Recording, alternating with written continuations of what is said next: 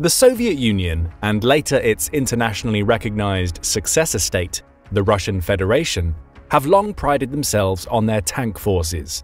Russia has the world's largest armada of tanks, with a total of 12,566 units in its fleet. This is a number greater than the combined total of North Korea, 6,645, and the United States, 5,500, which come in at second and third place, respectively. So with all this pride about its supposed tank prowess, why has it been so reluctant to deploy its latest and greatest tanks to the battlefields in Ukraine? We all know about Russia's refusal to deploy its few T-14 Armata tanks into battle in Ukraine. It's afraid of losing them. However, Russia has also been hesitant to send its T-90s into combat too, and it's deployed comparatively few of them in Ukraine. Why? Is the T-90 also a tank that doesn't live up to the stories that the Russians have told about it? Or was the T-90 a marketing gimmick all along? Let's take a look at the T-90, Russia's supposedly most advanced main battle tank that it possesses in large numbers, and its less than stellar performance in combat. Russia's fleet of over 12,500 tanks is, like many things related to its military, deceptive. Of these, only about 2,600 of them are main battle tanks, and of these 2,600, only about 650, 25% of them, are T-72B3B3M, T-80BVM and T-90AM models that are outfitted with modern fire control systems. According to the Pentagon, by the beginning of 2023, Russia had lost half of the tanks it deployed since its invasion of Ukraine, thanks to their outdated designs, the armored fleet's poor logistics and doctrine, and poor leadership. The T-72 tank remains the workhorse of the Russian military, and has been the most widely deployed Russian tank to Ukraine, rather than the newer T-90. The T-90 has instead played second fiddle to its predecessor, and with good reason. This supposed modern main battle tank's origins, the design flaw it inherently carries, and how it has performed in Ukraine scream failure. Let us explain. The T-90 saw its origins in the late Soviet Union, when the Western powers were producing tanks like the Abrams, Challenger 2, and Leopard 2. Soviet tank designers were worried about this development and wanted to produce a replacement for their entire tank fleet, one which could compete with the designs their rivals were now making. However, instead of taking a page out of the West's playbook and designing an entirely new tank, the Soviets based the T-90 on a fusion of the T-72 and the T-80. As it turns out, this may not have been the best choice. The Russian machine builder Uralvagonzavod produced and built the tank, which entered service in 1992, just after the Soviet Union's collapse. It has since been upgraded with the T-90A in 2004, the T-90M in 2016, and the T-90MS in 2017.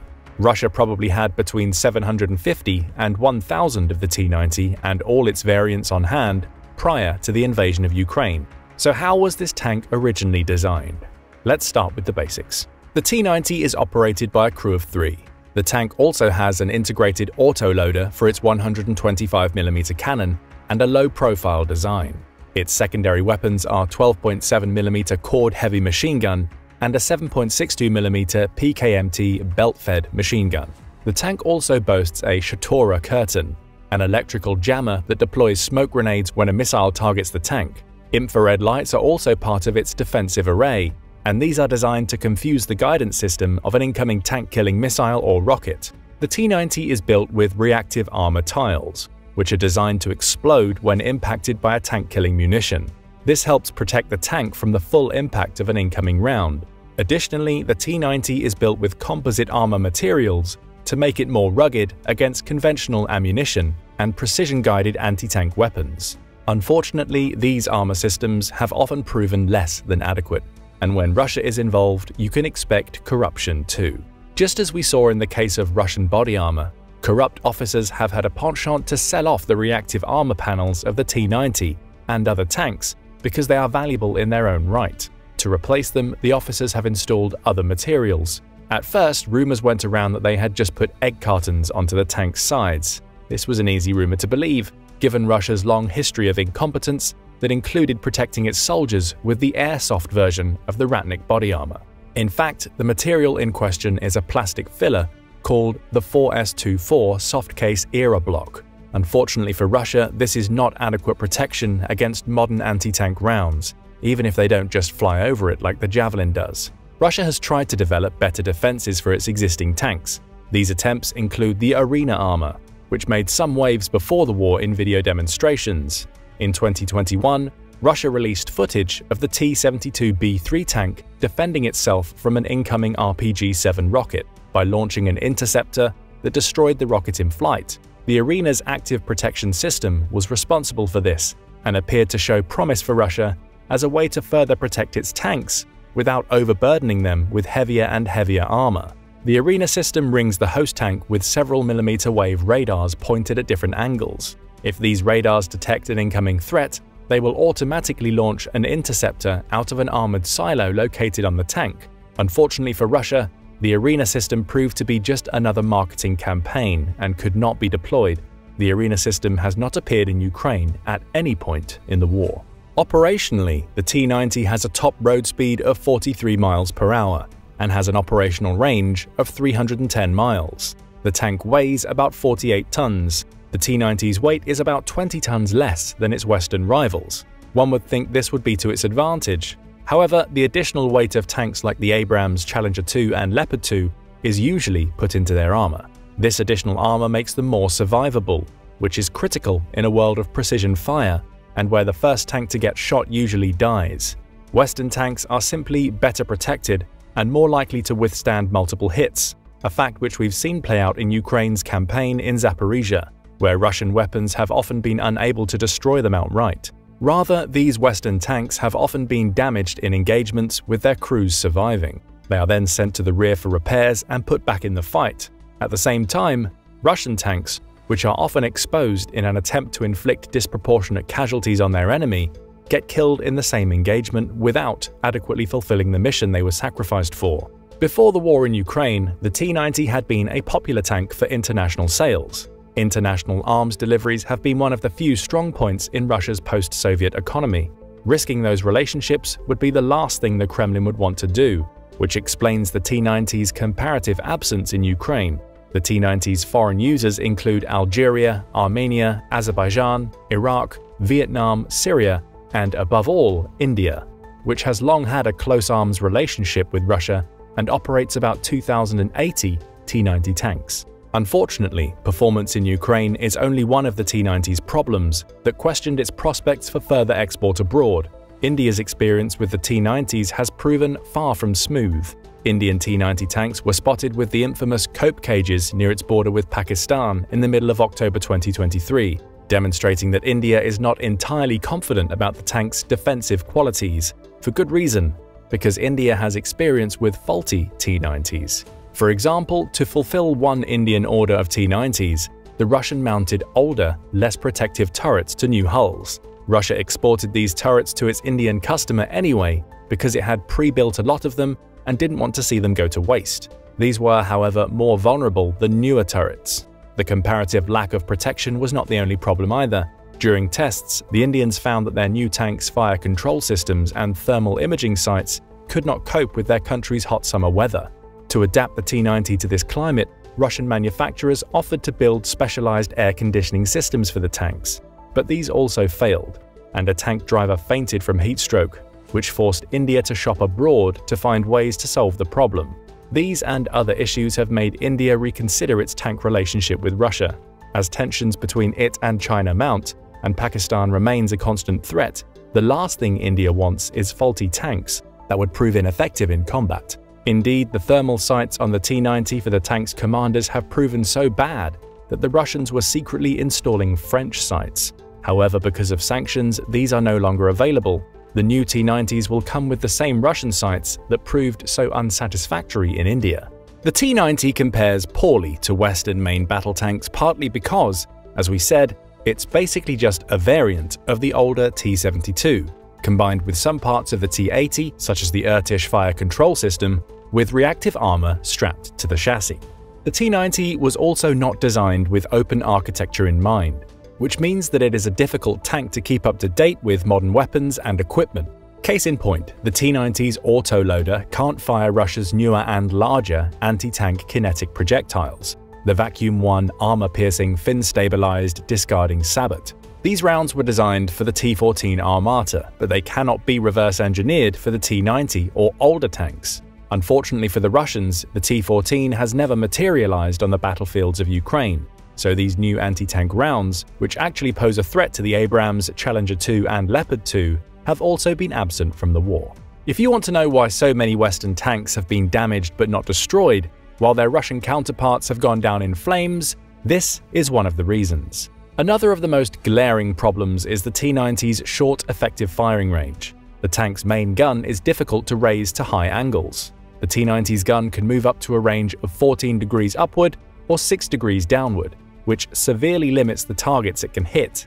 As an example, the T-72 and T-80 tanks deployed in Chechnya proved incapable of raising their guns high enough to shoot at rebels on rooftops or behind third-story windows. These rebels destroyed many Russian tanks with anti-tank weapons, while the T-72s and T-80s proved incapable of retaliation with their main guns. Because the T-90 was based on these two tanks, it suffers from the same problems, and it's proving just as bad in tank-v-tank combat in Ukraine.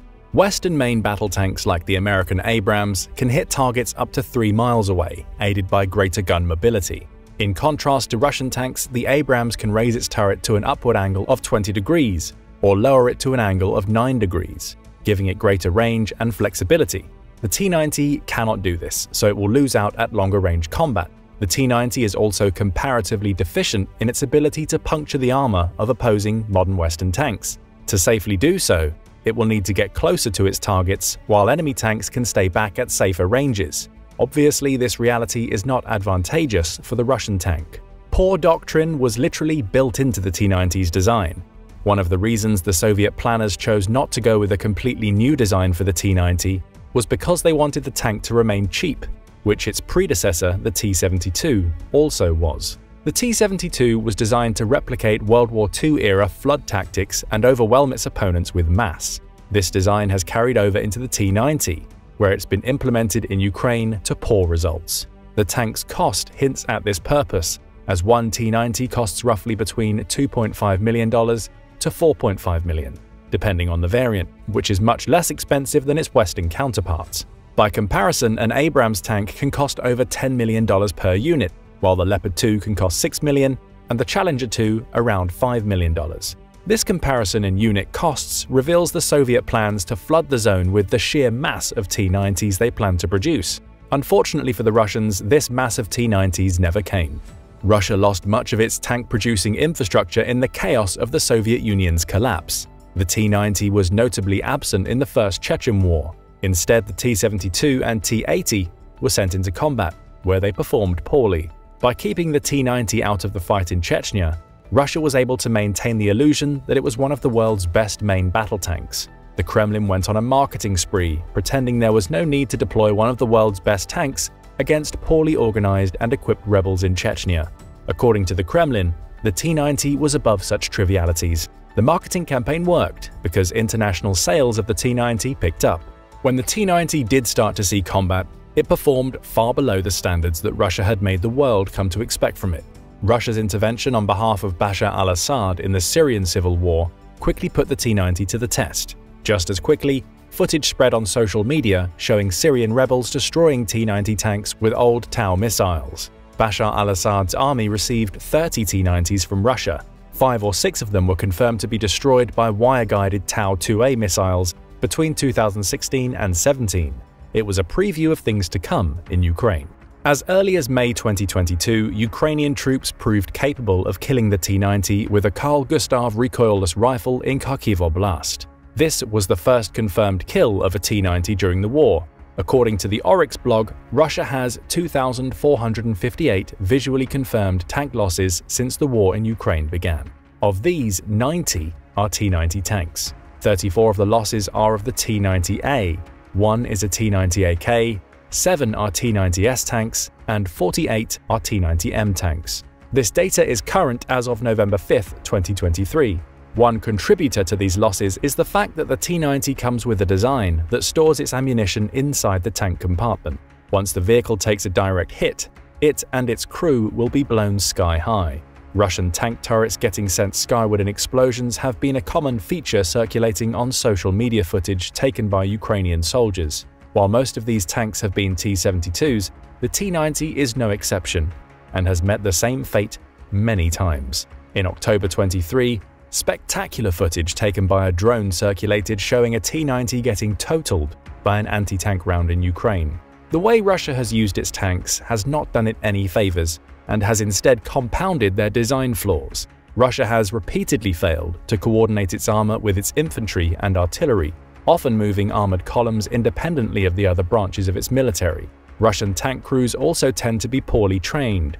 Because Russia has lost tanks at high rates with their crews getting killed in the process, Russian tankers tend to be inexperienced. However, even if Russia managed to find a way to fix these deficiencies, the fact is that its tanks are outdated and incapable of standing up to modern Western armor and anti-tank tactics or equipment.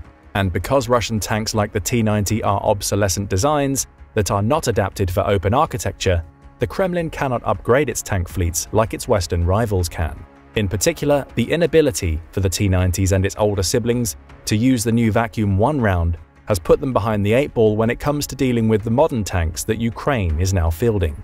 The lack of open architecture is especially bad news for a Russia that lacks the means to create an adequate replacement tank for its older vehicle, as seen in the failure of the T-14 Armata program. After a decade, only a handful have been built, and sanctions mean that it will be challenging for Russia to get the parts it needs to build more of them. As the T-90 and its older siblings get depleted, Russia has been forced to rely on even older designs like the T-62 and T-54-55.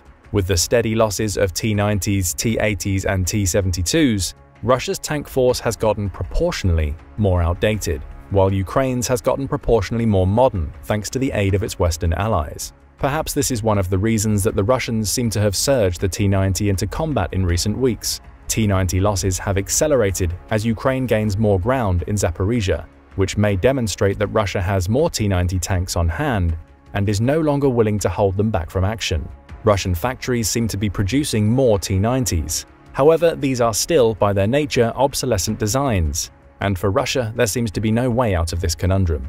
Even though Ukraine still mostly uses the older, Soviet-era tanks, its arsenal steadily gets more advanced. Germany has announced it will deliver 14 more Leopard 2 tanks to Ukraine in early 2024 to replace some of the units Ukraine has lost in recent weeks of fighting in its Zaporizhia offensive. Russia, meanwhile, has no choice but to continue depleting its arsenal and hope that it will be able to bleed more than its enemy will. For all the talk about how advanced it is, the T-90 is merely the latest expression of Russia's traditional way of war, using sheer mass to take more punishment than the enemy can until exhaustion sets in.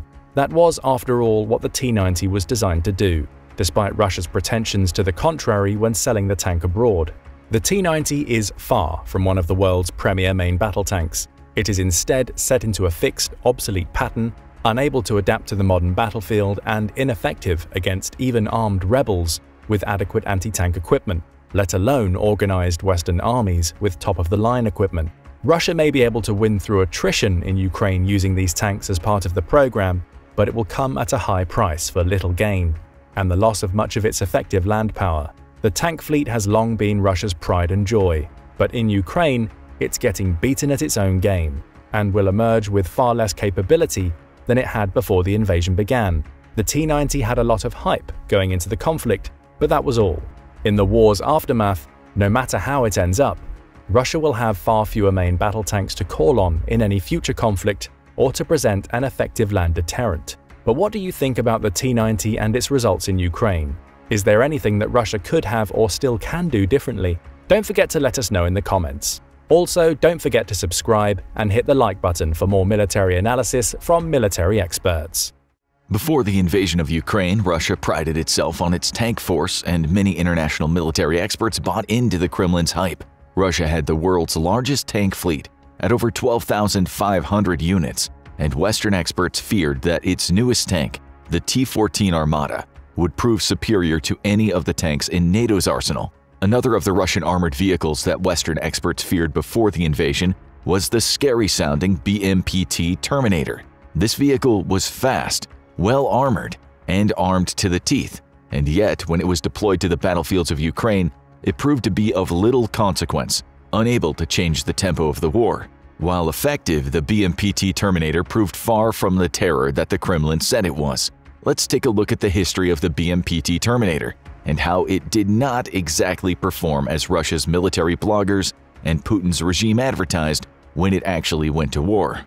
The BMP-T Terminator saw its origins in the Chechen Wars of the 1990s. In these urban conflicts, Chechen fighters armed with light anti-tank weapons like RPGs took a terrible toll on Russian armored forces, as troops bearing these arms fired down from rooftops and high-story perches on the thinly protected tops of Russian tanks, destroying them in large numbers. To make matters worse for the Russian armor, it could not retaliate because the turrets on Russia's tanks and armored vehicles, like the BMP, cannot raise their main guns at high angles. They can't lower their guns to low angles either, and Chechen fighters would ambush them from basements too. In response to the poor performance of its armored forces against the Chechens, the Russians designed a new armored vehicle, the BMP-T Terminator. While these vehicles are designed to support main battle tanks in urban warfare, they come armed with twin 30mm autocannons capable of firing multiple types of rounds, ranging from hardened armor-piercing rounds to explosive shells. Both autocannons come with a capacity of 850 rounds. To make the Terminator more versatile, it can load different rounds in each of its autocannons, so one gun can fire anti-personnel rounds and another can shoot armor-piercing shells. The autocannons have a range between 2.5 and 4 kilometers depending on the round. The targeting system was originally designed to give gunners the ability to designate one target for one round and another for a different round if need be, but this was found to be confusing and impractical and subsequently discontinued by the Russian brass. It is possible that this capability could be restored with advances in artificial intelligence, but given that this is Russia we're talking about, it's probably best not to bet on that possibility coming to fruition anytime soon. BMP-T Terminator tanks can also carry a set of 4 Attack-T 130mm guided missiles, 2 in pods on either side of the vehicle's autocannons. These missiles are versatile and can be used in an anti-armor role, a high-explosive building-clearing role, or even to attack some helicopters. Thermobaric versions can also be deployed. The Attack missiles can hit targets up to 6 kilometers away.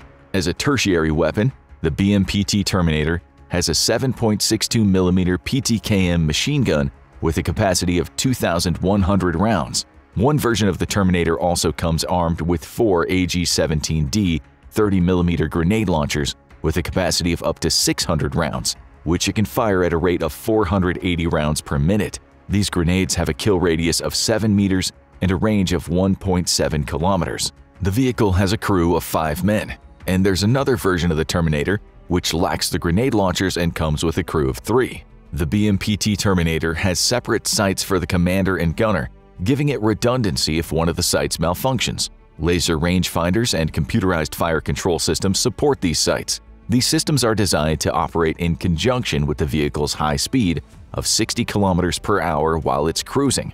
Defensively, the BMP-T Terminator is shielded by explosive reactive armor. This is armor that disrupts anti-tank weapons by exploding outwards when a projectile makes contact with it, preventing the worst from happening to the vehicle. The Terminator has metal grills on its sides and back also, which can reduce the penetration power of some anti-armor weapons. The vehicle also has 6 smoke grenades on each side of the turret and a screening system that warns the crew if their vehicle is being subjected to laser tracking. The Terminator's crew can raise the vehicle's gun turret to 45 degrees, allowing them to fire at threats from above. The turret can also move downward to -5 degrees, making the vehicle effective at attacking targets from below or directly in front of it. The turret can also spin 360 degrees. This maneuverability makes the BMP-T Terminator far less vulnerable than other Russian tanks and armored vehicles. This one can actually retaliate if troops fire on it from rooftops. The vehicle weighs about 53 tons and has a cruising range of 500 kilometers.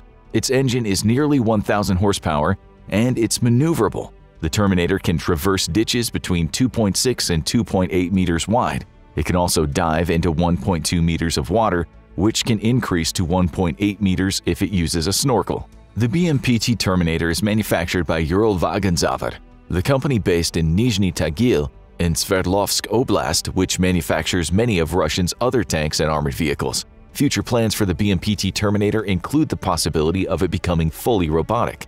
The Terminator's existence reflects Russian doctrine about warfare. Western countries learned from urban fighting in Iraq about just how important it is to integrate infantry and armored units effectively. In these counterinsurgency operations, infantry would dismount and clear buildings.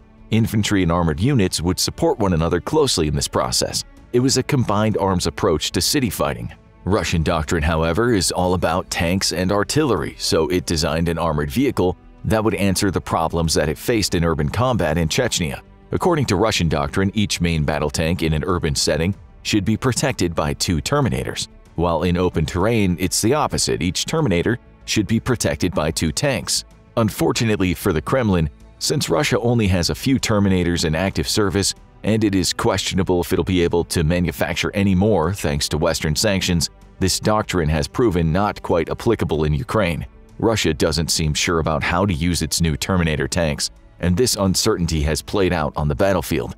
But more on that in a moment. Despite all the hype, the program had a rocky start in Russia, and Kazakhstan was the first operator of the BMPT Terminator. The latter ordered 10 of the vehicles in 2010 and saw them delivered between 2011 and 2013. Algeria was the second operator, ordering 300 in April 2016, but only 13 wound up being delivered.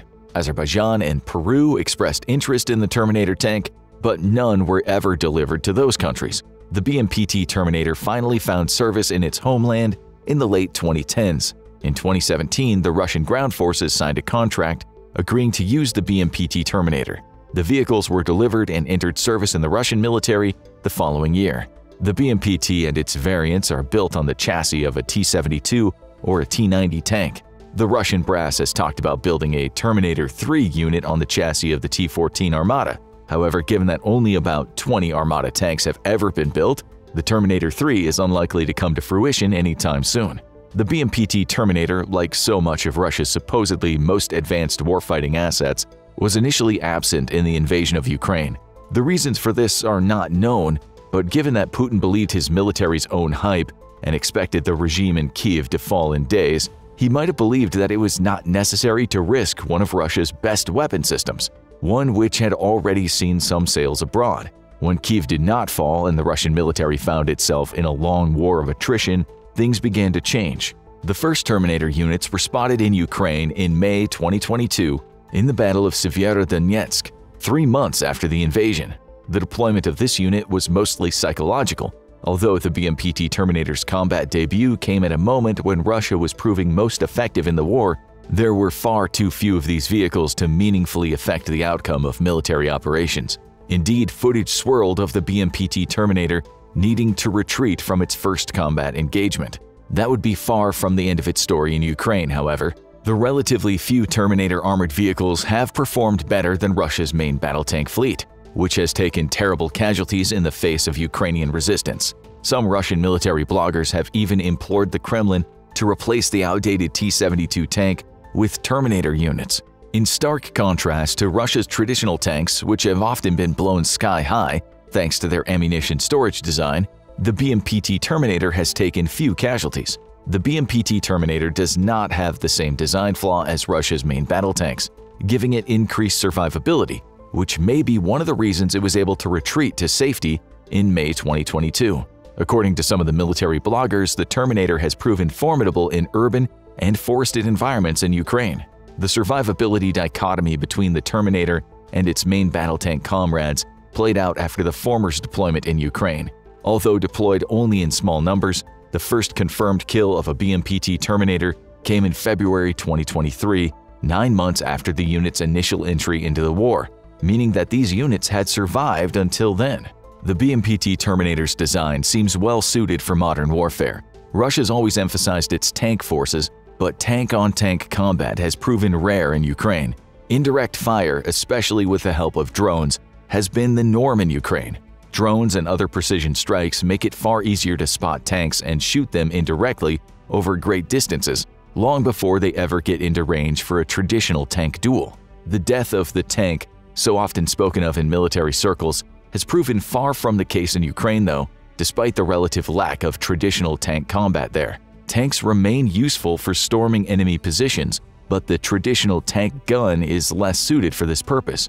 After all, if tank-on-tank combat is becoming rarer, tank turrets loaded with rounds to take out other tanks might not be so optimal. This is where the BMP-T Terminator has seemed to shine. Footage taken of the Terminator vehicles in Ukraine seems to show them performing well in multi-purpose rapid assault roles. Video footage has also shown Terminator vehicles fighting well at night. In July 2023, Russia's Terminator tank took part in action near Avdiivka, in what may have been part of a staging operation for Russia's offensive toward that settlement later in the year. Russian sources claim that during a night engagement, a Terminator fired 400 high-explosive fragmentation and armor-piercing shells at Ukrainian targets 4 kilometers away. So, how has Ukraine dealt with Russian Terminator vehicles, which have proven among the more effective in the conflict? Has the BMP-T Terminator lived up to the hype that some of the Russian military bloggers have assigned to it? Ukraine scored its first confirmed kill of a BMP-T Terminator in February 2023, when an artillery unit scored a direct hit on one in Kreminna in Luhansk Oblast. The gunners attacked a Terminator that had been sitting idly on a forest road. The unit may have been damaged or had mechanical difficulties before then. The damage to this unit was total. The artillery shell struck the vehicle's ammunition magazine, indicated by the fireball in the blast.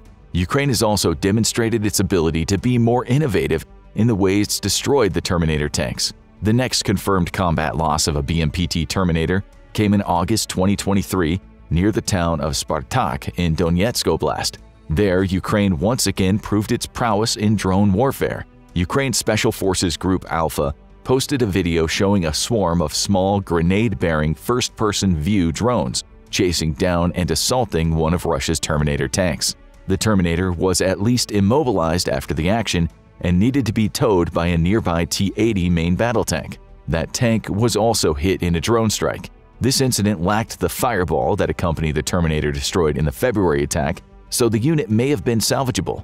Ukrainian forces nevertheless gloated about the incident, saying on X, formerly Twitter, "This rare model of enemy weaponry burned down after only a few hits from kamikaze drones. They tried to pull out the downed Terminator with a T-80 tank, but it was also hit." FVP drones have proven to be some of Ukraine's best anti-vehicle weapons, and they are cheap, costing only about $5,000 each. Their cheapness and ease of control with a virtual reality headset has made them popular on both sides of the conflict. The Terminator may have been designed to shoot at upward targets, but it was clearly not prepared to shoot at multiple fast-moving targets like FPV drones. The vehicle may not have been put permanently out of commission, but given that only perhaps 10 of them have been deployed to Ukraine, the loss of even one is a great blow to Russia. The third incident came in September 2023, on the 27th of the month. Ukrainian soldiers, this time in the mutant group, again employed FPV drones, again near Spartak, to damage or destroy a BMP-T Terminator. The vehicle had used an infamous cope cage for added protection, but that was not enough to prevent the drones from going to town on it. Given the timing and vicinity of the incident, some observers wondered whether this vehicle was the same as the Terminator damaged in August, but there was no way to verify this. A BREM recovery vehicle was also damaged in the attack. Again, there was no fireball indicating that its ammunition had been torched, but the vehicle was at least temporarily out of commission, and Ukraine proved the concept of attacking Russia's Terminator tanks with drones. Repeat successful drone attacks show one of the Terminator's weaknesses and the weakness of other contemporary armored vehicles. The BMP-T Terminator might be armed to the teeth, but it is not designed to hit such fast-moving small targets. The Terminator's engineers were reportedly trying to improve the vehicle's air defense systems as early as 2018, but these improvements were meant to be against helicopters, especially ones capable of firing missiles from distances of up to 5 kilometers. Drone defenses were not mentioned. The Terminator tank comes with other weaknesses too. The vehicle might have a lot in the way of offense, but defensively it is lacking. In contrast to the turret of a main battle tank, a Terminator's turret is much more lightly armored. The vehicle's missiles are armored to protect against explosive fragments and shrapnel, but that's about it. The hull might protect the crew, but the top of the vehicle is vulnerable. Concentrated small arms fire on the turret of a Terminator tank would be sufficient to imperil its weapons. The design is particularly vulnerable to something like a javelin, which attacks its target on a downward trajectory to avoid the most heavily armored features of the tank, or in this case, the BMP-T Terminator. Another problem that the Terminator tank has is it lacks the situational awareness that a combined arms approach to warfare would have. no matter how advanced its sensors are. The United States learned through experience in Iraq that armored vehicles cannot replace the situational awareness and rapid response time of infantry support. It's a lesson that Russia clearly has not learned in Ukraine. Although Soviet gear and doctrine still permeates much of the Ukrainian military, it is rapidly absorbing the lessons in doctrine and training afforded by its Western allies, and Ukraine has had much better success in integrating infantry and other arms with its armor than its Russian opponents have. The 2 Ukrainian drone attacks against Terminator tanks serve as a good example. Russia's overall failure of giving its Terminator and other armored vehicles adequate infantry support is one of the reasons why it has lost so many of them in the conflict. The Terminator tank escaped to this fate for a time, but 2 incidents in 2 months demonstrate that Ukraine is adapting to the presence of this vehicle. Interestingly, one of the ways that Ukraine originally sought to adapt to the Russian Terminator tank was to build a model of its own. These vehicles are known as the Stras, or Sentinel. In October 2017, a Ukrainian company called Zhytomyr Armored Plant unveiled an armored vehicle similar to Russia's Terminator tank. It used the chassis of a T-64 main battle tank and had a turret that also looked like the Terminator's. The turret boasted twin ZTM-2 30mm autocannons, a Ukrainian adaptation of the Soviet ZA-42. 2 PKT 7.62mm machine guns served as secondary weapons. The Sentinel also came packed with 4 anti-tank guided missile launchers, with 2 mounted on the side of each turret. There was also an AG-17 30mm automatic grenade launcher in the center on top of the turret. 3 smoke grenade launchers were attached to the sides of the turret as well, giving the vehicle more concealability in the event that it came under attack. The Sentinel was designed for a crew of 3 men. The vehicle, unveiled in 2017, had explosive reactive armor on its front and sides. The driver sat in the front at the center of the hull, with the other 2 crew members at the front of the turret. Each crew member was to have their own hatch. The driver had a periscope, and the top of the turret was mounted with a video monitor, laser rangefinder, and electronic systems. However, despite these seemingly impressive features, Ukraine never put these vehicles into mass production and has not used them in its fight against the Russian invaders. Information on why it chose not to pursue the Sentinel is a little elusive, but it could be because of NATO training. Since Western doctrine insists on close cooperation between infantry and armor, while Russian doctrine tends to solve all problems with tanks and artillery, Ukraine might have no longer seen a need for the production of an expensive tank when it could focus on cheaper, more rapid-fire support systems for its traditional tanks, like anti-armor infantry and drones. Given the limited number of BMPT Terminator tanks that Russia's built, the vehicle's vulnerable turret, and its now demonstrated weakness to drones, it may be that Ukraine was wise to avoid what could have been a costly rabbit hole. The jury is still out on the Terminator's overall effectiveness on the modern battlefield compared to a traditional tank, but the idea promoted by some of the Russian military bloggers that this vehicle would be a major boost for Russia's struggling effort in Ukraine appears to be just that, an idea. What do you think about the BMPT Terminator tank? If it were produced in greater numbers, would it have been better luck on modern battlefields than Russia's main battle tank fleet? Don't forget to let us know in the comments. Also, make sure to hit the like button and subscribe to the channel for more military analysis from military experts. When you break down the T-90 on paper, Russia's most modern battle tank looks pretty fierce.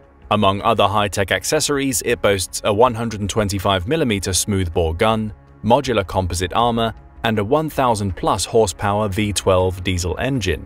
In theory, it offers excellent mobility, protection, and firepower, along with the ability to launch armor-piercing, fin-stabilized discarding sabot rounds and anti-tank guided missiles. The T-90 also has several variants and has been a popular export due to its relatively high cost-to-benefit ratio.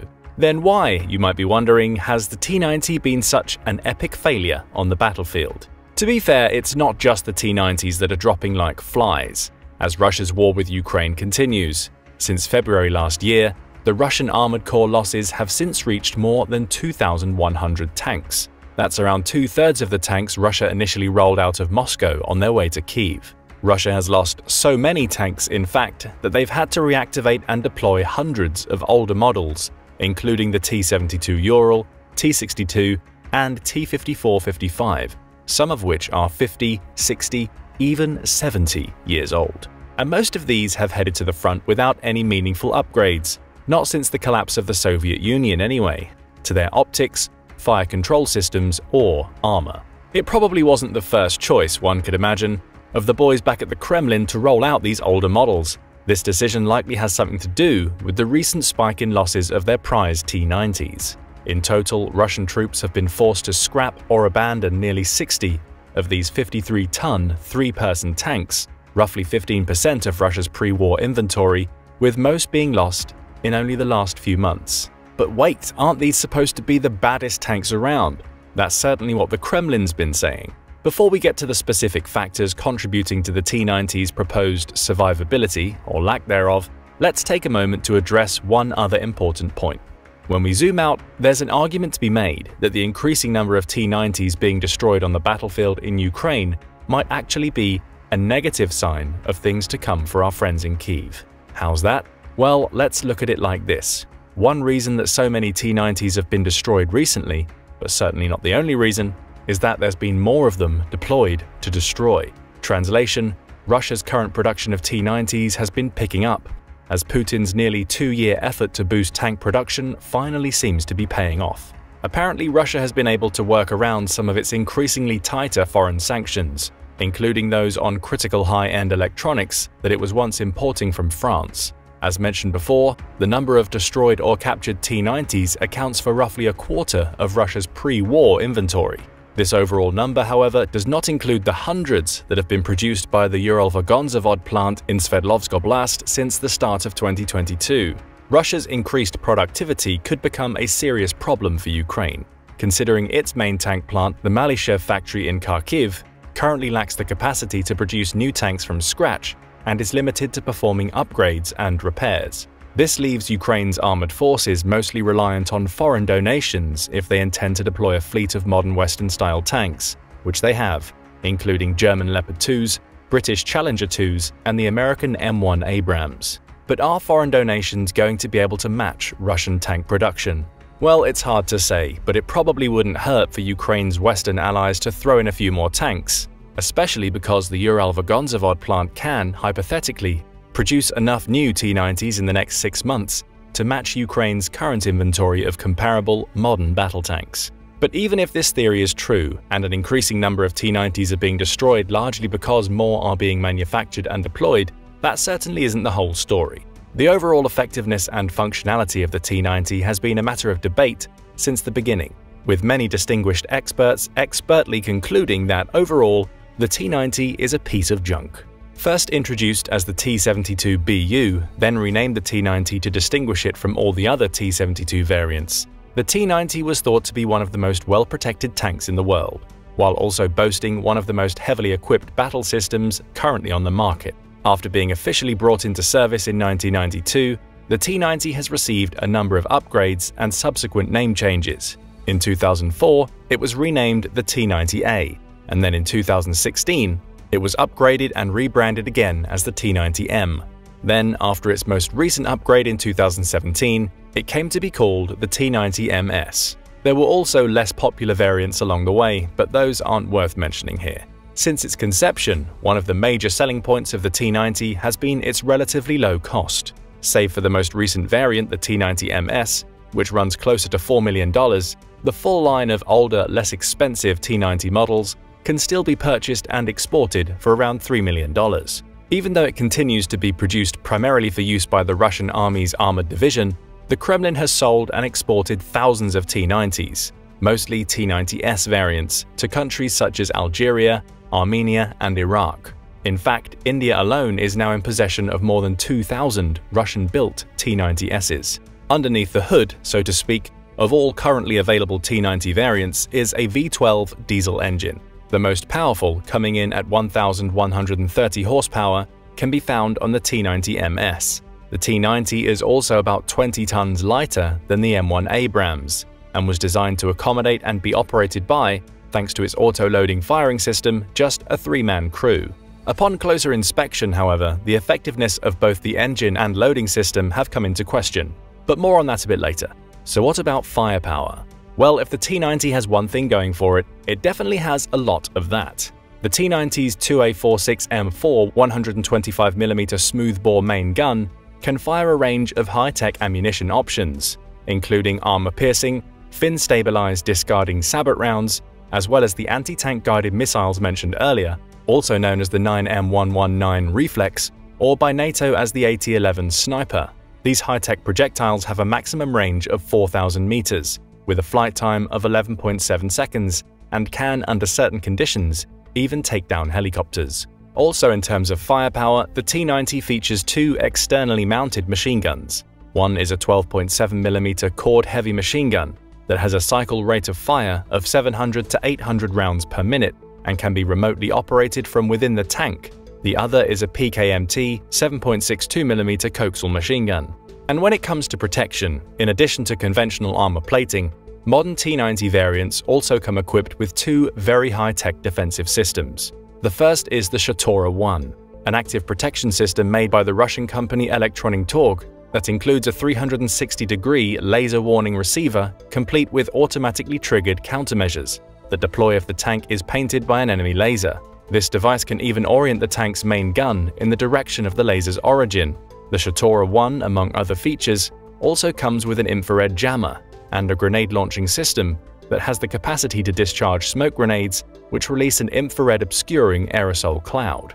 The modern T-90's second line of defense is its Contact 5 Explosive Reactive Armor, or ERA, which is essentially a layer of high explosive sandwiched between two metal plates designed to minimize the damage of explosive projectiles by detonating just prior to their impact. Pretty fancy, right? ERA was specifically designed to counter a range of advanced weaponry, including missiles and rockets carrying high explosive anti-tank warheads, as well as highly deadly sabot rounds, which separate after being fired and turn into a thin, fin-stabilized rod made of depleted uranium. Once a sabot round impacts an enemy tank, the kinetic force it creates while penetrating also creates a steam of molten metal that pours into the cabin with it.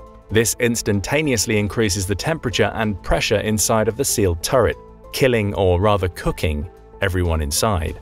The T-90 also comes with a magnetic mine detection system that, when functioning properly, uses an electromagnetic pulse to disable mines before the tank can run over them. So then, what's the deal, you might be asking?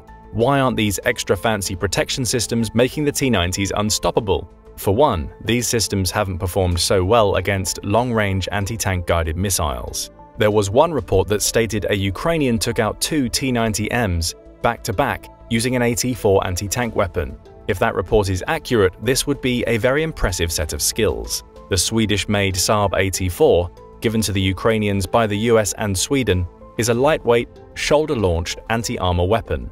However, despite delivering an 84mm projectile out to a range of 300 meters, this unguided weapon should not be effective against a T-90M's reactive armor, which the manufacturers claim is effective against not just low-speed rockets and missiles, but also tank rounds coming in at hypersonic speeds. There are, it seems, even more embarrassing ways to lose a tank, which Russia has also discovered recently. Apparently, a group of Russian technicians accidentally set fire to a T-72 they were attempting to repair.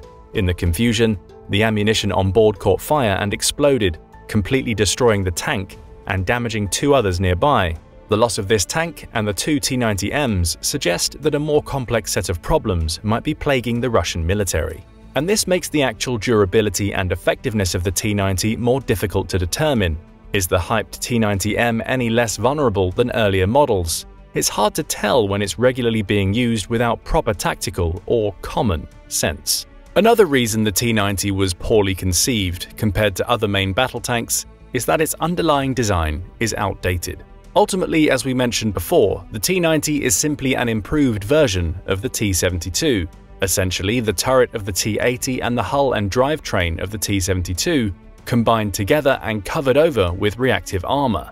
And because the T-90 is in its essence only an update, it retains all of the defects of its bargain-built older brothers. Its inherent shortcomings, leading to the apparent failure of the T-90's ultra-modern defensive systems, is one thing. But this tank has also been the victim of tactical incompetence and has regularly been rolled into impossible no-win situations. In modern warfare, advancing tanks are supposed to be supported by infantry for the very purpose of suppressing enemy ground troops who might be using anti-tank weapons, like the AT-4. Deployed armor should also have artillery support, if only to help mitigate any long-range threats. Sending tanks forward without defensive support, as Russia has continued to do in Ukraine, makes them extremely vulnerable, especially to infantry units using shoulder-launched weapons. Mobile ground units, when allowed to get in close, can carry out ambushes at short range, which allows them to focus their attacks on a tank's more vulnerable target areas. A particularly vulnerable area for these tanks that's also been exposed by the creative fighting tactics being used in Ukraine is the roof. So it seems the T-90 has had some trouble with the anti-tank missiles that are fired from elevated positions and ultimately come down onto these vehicles from above. The T-90's 360-degree active protection system is supposed to protect from this sort of attack, and its failure to do so might suggest that this fancy new system isn't as infallible as first advertised. A range of other deficiencies came to light after the first T-90 was captured, intact, from the battlefield in Ukraine. With the tank now safely in their possession, military specialists from the Ukrainian Center for the Study of Captured and Prospective Weapons and Military Equipment were able to conduct an analysis of all internal equipment and armaments, and went on to publicly announce their findings in March of 2023. When, around the same time, another T-90A was captured, this one was apparently handed over to the US, also for the purpose of research. But when one of Russia's most modern pieces of armor was spotted on a trailer in Louisiana, then subsequently photographed, a debate surrounding the tank's unlikely appearance on American soil exploded on social media. It isn't fully known what the US ultimately had planned for the tank, but we do know what Ukraine did with theirs. They ripped it apart, literally and figuratively. Once the team of Ukrainian experts had completed their investigation, they claimed to have uncovered little more than an old T-72 hiding beneath the shell of widespread Russian propaganda, labeling Russia's new war machine an overall failure and not nearly the breakthrough the Kremlin had been all along claiming it to be. The team of engineers from the Center for the Study of Captured and Prospective Weapons and Military Equipment also noted that the well-praised automatic loader was largely the same design as could be found on the older T-72. The only major difference being that the ammo was now stored in a separate compartment outside the turret. This modification, however, created the complication of tankers having to fully exit the vehicle in order to load ammunition into the main compartment, which, to be done with any practical sense or relative amount of safety, would require that the tank leave the field of battle. Talk about taking yourself out of the fight. The center also reportedly discovered significant limitations concerning the T-90's B92S2F V12 diesel engine, which Ukrainian engineers claimed did not have sufficient power to reliably propel the vehicle, a claim that was supported by videos of T-90s getting stuck in the mud. They also noted that the highly praised Kalina computerized fire control system had incorporated in its design not only civilian electronic components, but some of Western origin, while other electronic components had been assembled without adhering to moisture control requirements, resulting in increased oxidation, shortened lifespan, and unexpected failure. But the embarrassment of Russian tank builders isn't the Kremlin's biggest problem here. If Ukraine persists in revealing the secrets and vulnerabilities of the allegedly advanced systems and technologies of the T-90, this could potentially create a serious financial challenge for Russia in the future. By giving other countries the information needed to produce their own, while simultaneously diminishing the hype surrounding the Russian-made T-90, sales are bound to diminish. And this is no small sum we're talking about. Russia has currently received a combined total of nearly $10 billion for exported T-90s from India and Algeria alone. But a fair amount of damage seems to have already been done. As reports of the T-90's mediocrity have continued to surface, many foreign companies that had previously signed contracts with Russia have swiftly cancelled those agreements. All these technological and mechanical shortcomings, though, are only part of the bigger story. The lack of success the T-90 has had on the battlefield in Ukraine cannot be truly understood without looking at the opposition they've faced. It would be a disservice to Ukraine's ferocious troops to do otherwise. Combined with grit and determination born largely of national pride, Ukrainian forces have also received an impressive amount of anti-tank weaponry from the US, as well as other allies. From the US alone, Ukraine has received more than 10,000 Javelin anti-armor systems, 90,000 other anti-armor systems and munitions, 8,000 tube-launched, optically tracked, wire-guided TOW missiles, 35,000 grenade launchers and small arms, 4 million rounds of small arms ammunition and grenades, and a whole slew of laser-guided rocket systems, rocket launchers, and anti-tank mines. According to Washington's regularly updated list of wartime contributions, which includes 31 Abrams tanks, 45 T-72B tanks, 186 Bradley infantry fighting vehicles, 20 Mi-17 helicopters, dozens of combat drones, lots of state-of-the-art satellite communications equipment, and more than 100,000 sets of body armor and helmets, President Biden has provided nearly $44 billion in military assistance to Ukraine thus far. Weapons are a critical part of warfare, that's obvious, but without resourcefulness, they will only take a conventional force so far, which makes the new tactic Ukrainian forces have been using against Russian tanks that much more impressive. To go along with their already proven yet more traditional ambush maneuvers, they've also developed a highly creative yet simple way of utilizing landmines. Essentially, as a Russian mine plow clears a path through a known minefield, Ukrainian troops will wait for it to pass, then toss fresh mines onto the same path right in front and sometimes behind the trailing convoy, effectively littering the cleared corridor with new mines. The vehicles following the mine plow end up hitting these mines or run over the mines as they try to escape the trap. To execute this brazen new maneuver, the Ukrainians have been utilizing two different types of mines. One is the Soviet TM62, the other is the American Remote Anti-Armor Mine System, or RAM, of which the US has donated more than 30,000. The 21-pound TM62 is what you think of when you think of a traditional mine, basically a big metal disc packed with explosives and fitted with some sort of fuse. The RAM, on the other hand, is slightly different and consists of 9 mines that are 4 pounds each, stacked together in a hollow 155mm artillery shell. With practice, Ukrainian troops have found that a few well-aimed volleys can scatter scores of these, each with a magnetic fuse, across a relatively wide area. This tactic has been a big success recently, as armored vehicles have continued to roll in neat lines across the fields and forests between the Russian-occupied cities of Pavlivka and Volodar. And what often happens, after the lead tank hits a mine and explodes, the rest of the column attempts to scatter. Some vehicles try to go around the wrecked lead vehicle, only to hit a mine themselves. In these scenarios, even retreat is dangerous, as there might be fresh mines now scattered behind the column, littered across the very path it used to come through. In the past weeks, in the region surrounding Volodar, the Russians have lost 30 or more armored vehicles, including a few tanks, and it seems that well-placed mines have largely been the cause. To defeat these tactics and save a few of their prized T-90s, Russia will need, at minimum, better intelligence and a more flexible command and control strategy. In theory, the narrow TM62 minefields shouldn't be that hard to avoid if the opposing force was able to, let's say, organize 24-hour surveillance and a reliable means of disseminating information to its frontline forces. And Russia will need exactly that if they want to keep ahead of Ukraine's clearly savvy military engineers. But what do you think? Have the technical shortcomings of the Russian T-90 been the primary cause of its poor performance? Or are these tanks being utilized poorly and judged unfairly? Also, how might foreign military aid and Ukraine's improvised tactics be contributing to the loss of so many Russian tanks? Let us know in the comments. And don't forget to subscribe for more military analysis from military experts. And Putin's regime advertised when it actually went to war. The BMP-T Terminator saw its origins in the Chechen wars of the 1990s.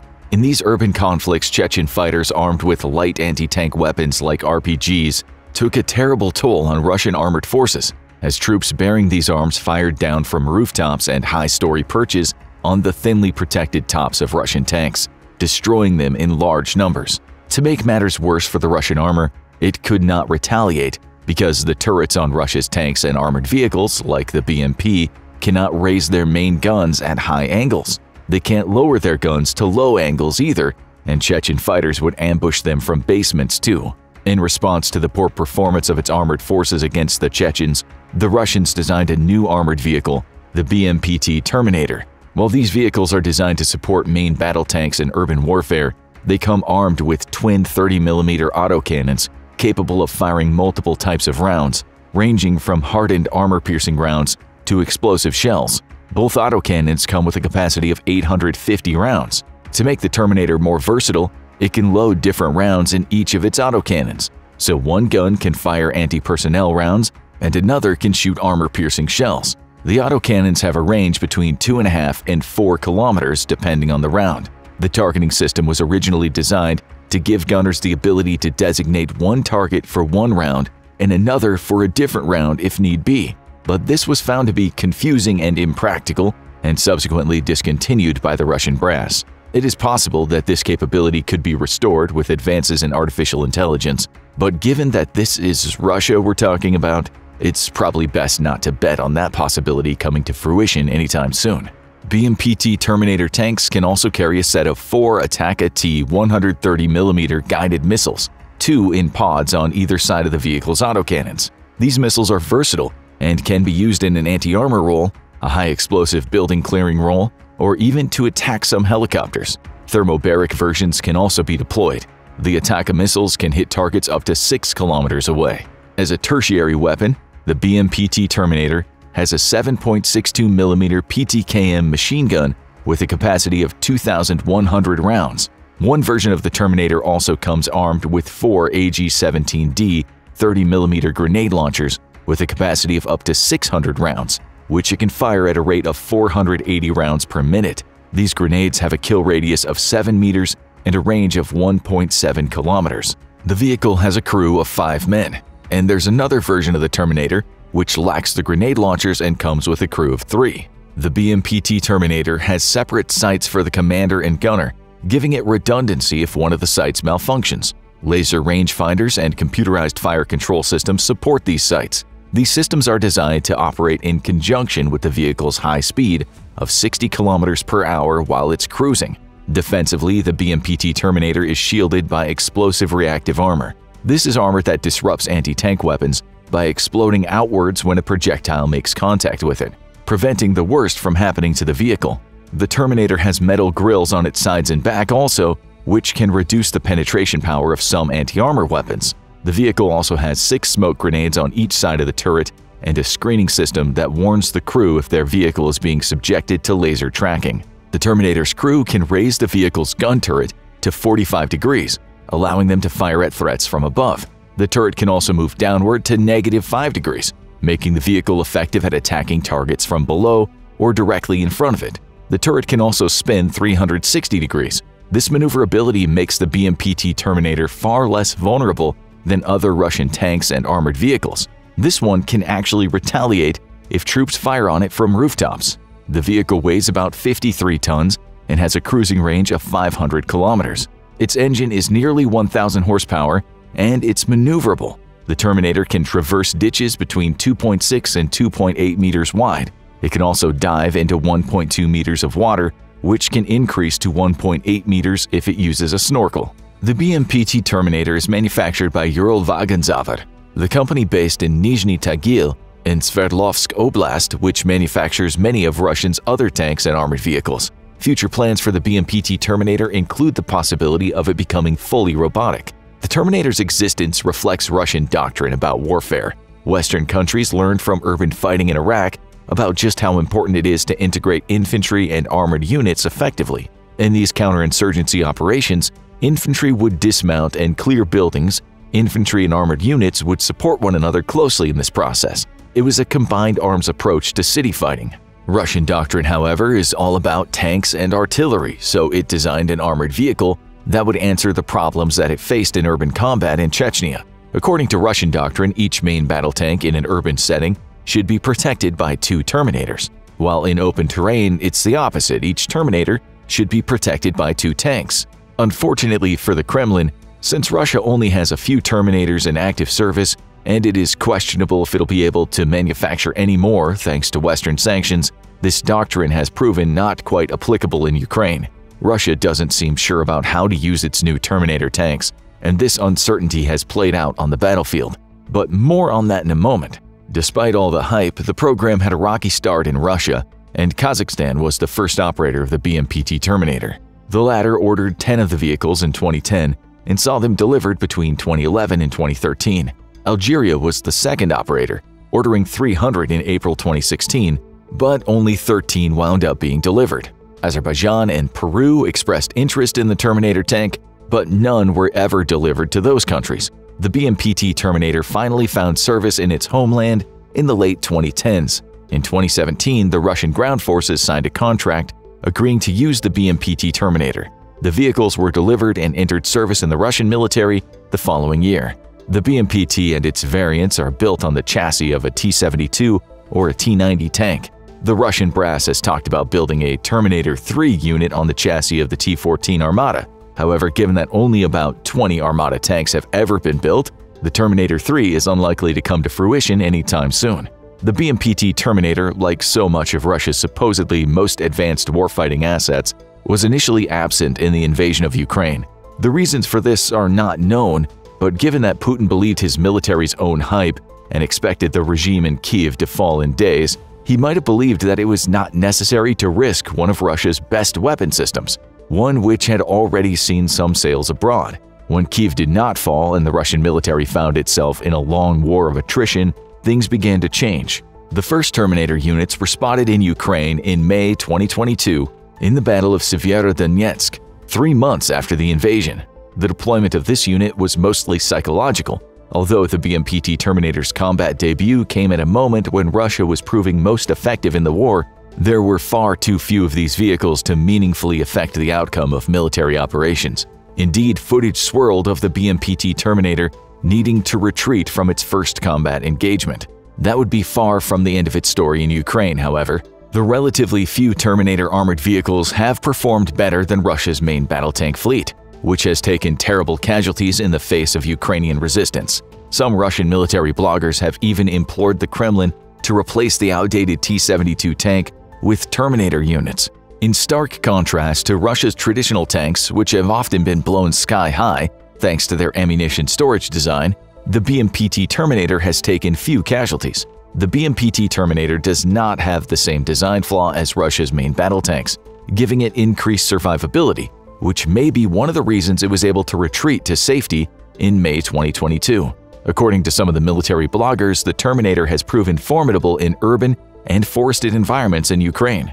The survivability dichotomy between the Terminator and its main battle tank comrades played out after the former's deployment in Ukraine. Although deployed only in small numbers, the first confirmed kill of a BMPT Terminator came in February 2023, 9 months after the unit's initial entry into the war, meaning that these units had survived until then. The BMPT Terminator's design seems well suited for modern warfare. Russia's always emphasized its tank forces, but tank-on-tank combat has proven rare in Ukraine. Indirect fire, especially with the help of drones, has been the norm in Ukraine.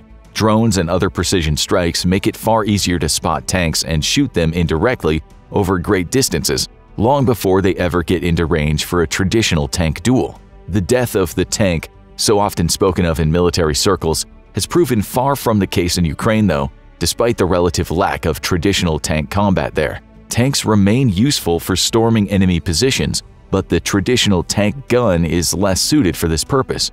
After all, if tank-on-tank combat is becoming rarer, tank turrets loaded with rounds to take out other tanks might not be so optimal. This is where the BMPT Terminator has seemed to shine. Footage taken of the Terminator vehicles in Ukraine seems to show them performing well in multi-purpose rapid assault roles. Video footage has also shown Terminator vehicles fighting well at night. In July 2023, Russia's Terminator tank took part in action near Avdiivka, in what may have been part of a staging operation for Russia's offensive toward that settlement later in the year.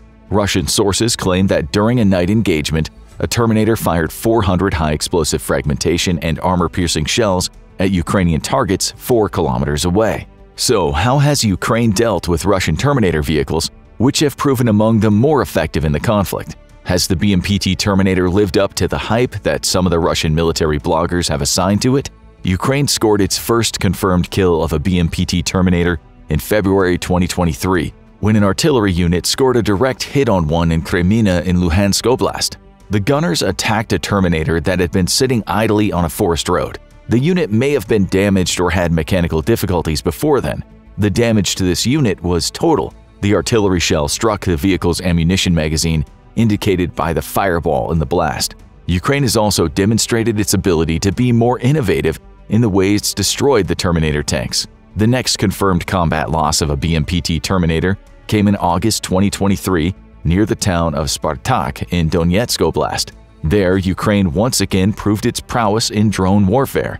Ukraine's Special Forces Group Alpha posted a video showing a swarm of small grenade-bearing first-person view drones chasing down and assaulting one of Russia's Terminator tanks. The Terminator was at least immobilized after the action and needed to be towed by a nearby T-80 main battle tank. That tank was also hit in a drone strike. This incident lacked the fireball that accompanied the Terminator destroyed in the February attack, so the unit may have been salvageable. Ukrainian forces nevertheless gloated about the incident, saying on X, formerly Twitter, "This rare model of enemy weaponry burned down after only a few hits from kamikaze drones. They tried to pull out the downed Terminator with a T-80 tank, but it was also hit." FVP drones have proven to be some of Ukraine's best anti-vehicle weapons, and they are cheap, costing only about $5,000 each. Their cheapness and ease of control with a virtual reality headset has made them popular on both sides of the conflict. The Terminator may have been designed to shoot at upward targets, but it was clearly not prepared to shoot at multiple fast-moving targets like FPV drones. The vehicle may not have been put permanently out of commission, but given that only perhaps 10 of them have been deployed to Ukraine, the loss of even one is a great blow to Russia. The third incident came in September 2023, on the 27th of the month. Ukrainian soldiers, this time in the mutant group, again employed FPV drones, again near Spartak, to damage or destroy a BMPT Terminator. The vehicle had used an infamous cope cage for added protection, but that was not enough to prevent the drones from going to town on it. Given the timing and vicinity of the incident, some observers wondered whether this vehicle was the same as the Terminator damaged in August, but there was no way to verify this. A BREM recovery vehicle was also damaged in the attack. Again, there was no fireball indicating that its ammunition had been torched, but the vehicle was at least temporarily out of commission, and Ukraine proved the concept of attacking Russia's Terminator tanks with drones. Repeat successful drone attacks show one of the Terminator's weaknesses and the weakness of other contemporary armored vehicles. The BMPT Terminator might be armed to the teeth, but it is not designed to hit such fast-moving small targets. The Terminator's engineers were reportedly trying to improve the vehicle's air defense systems as early as 2018, but these improvements were meant to be against helicopters, especially ones capable of firing missiles from distances of up to 5 kilometers. Drone defenses were not mentioned. The Terminator tank comes with other weaknesses too. The vehicle might have a lot in the way of offense, but defensively it is lacking. In contrast to the turret of a main battle tank, a Terminator's turret is much more lightly armored. The vehicle's missiles are armored to protect against explosive fragments and shrapnel, but that's about it. The hull might protect the crew, but the top of the vehicle is vulnerable. Concentrated small arms fire on the turret of a Terminator tank would be sufficient to imperil its weapons.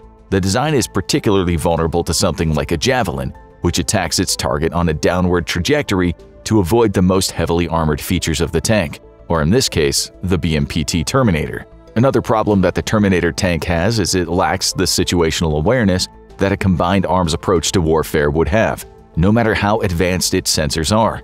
The United States learned through experience in Iraq that armored vehicles cannot replace the situational awareness and rapid response time of infantry support. It's a lesson that Russia clearly has not learned in Ukraine.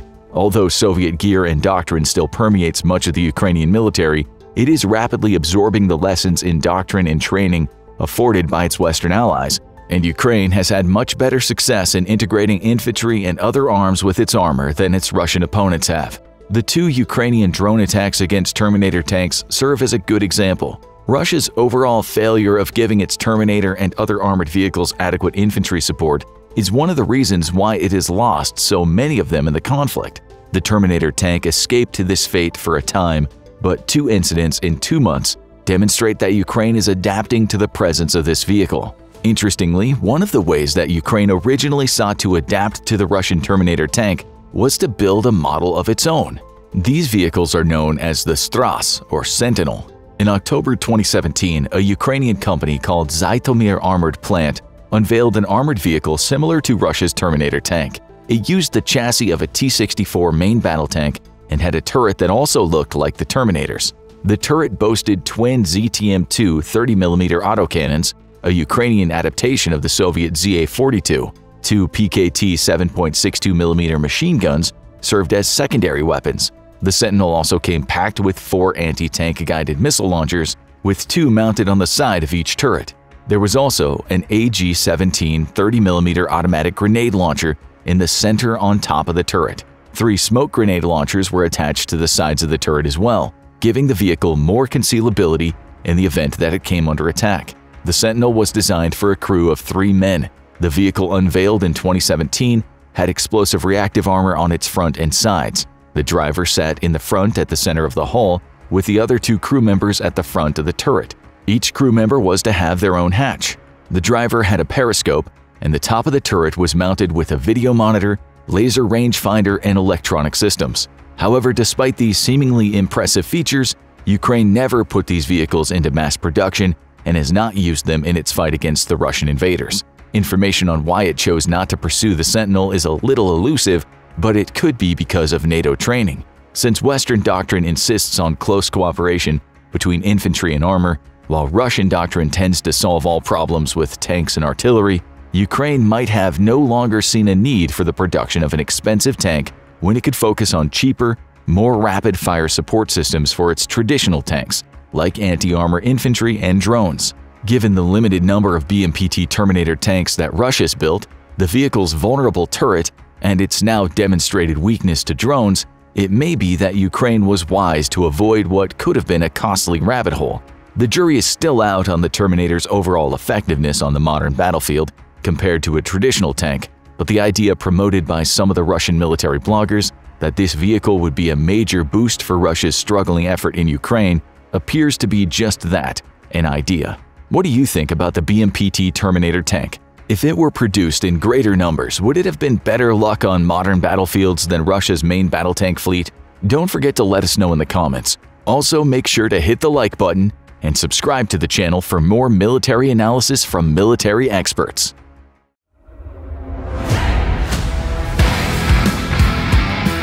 This is Russia's next-generation tank, the T-14 Armata, the latest tank from a country that has long prided itself on its armored assets. The T-14 is supposed to be armed with all the latest modern weapons, gadgets, and protective armor, in an ensemble meant to be a clear break from Soviet-era tank conventions which stretch back to World War II's revered T-34. Russia sells the T-14 as being in a league of its own, with capabilities that exceed all tanks of foreign manufacture. Indeed, the tank and the chatter around it gave Western observers the chills for a while. However, this facade is probably not all it's cracked up to be. Here's why Russia's next-generation T-14 Armata sucks when it actually comes to winning wars. Work on the project began in 2010 under the label Object 195. The first basic model of the new tank was introduced in July 2012. The Kremlin publicly unveiled this model as the T-14 Armata at a Victory Day parade in 2015, and the tank is supposed to enter full service by 2024. The Armata has, however, suffered multiple delays throughout its brief history. Thus far, only a single T-14 has been spotted in Ukraine. The sighting came in the village of Mijinskaya in Luhansk Oblast on October the 8th. The unit may have been placed there to serve as a command tank for other Russian armored assets. The Russians may also be deploying the T-14 tank as a psychological operation to increase morale on their own side after having experienced embarrassing defeats, and to send a message to the Ukrainians that they have yet to best their top-line gear. But how top-line is the Armata really? Would it really make a difference in Ukraine and change Russia's ebbing fortunes if it were deployed in greater numbers? On the surface, the T-14 possesses formidable attributes. It has frontal base armor protection of over 900mm in combination with Malachit explosive reactive armor and the Afghani active protection system. If its armor system works as advertised, the T-14 should be able to take hits from any known tank munition, and with Ukraine's lack of advanced tanks, this could prove a problem should the Armata get deployed in large numbers. The T-14's armor is also supposedly resistant against handheld anti-tank weapons like the famous Javelin, which the Ukrainians have used to great effect against Russian armor in the war. The T-14 also boasts a separate self-contained self-contained crew capsule that is isolated from its magazine and specifically designed to protect the three-man operating team from anti-tank fire, maximizing its defensiveness and aiding its ability to act as a command unit. Other shielding mechanisms include active defense systems at the front of the vehicle to shoot down common anti-tank weaponry, such as RPGs. The tank also reportedly has stealth features, with its armor having a lower radar cross-section than other tanks in use. But that's not all. The Armata is a quick and maneuverable tank, with a top speed of 75 to 80 km per hour in both forward and reverse modes. In contrast, most of Russia's widely used tanks can only achieve a top speed of 4 km per hour while in reverse, making them easy to target with anti-tank fire.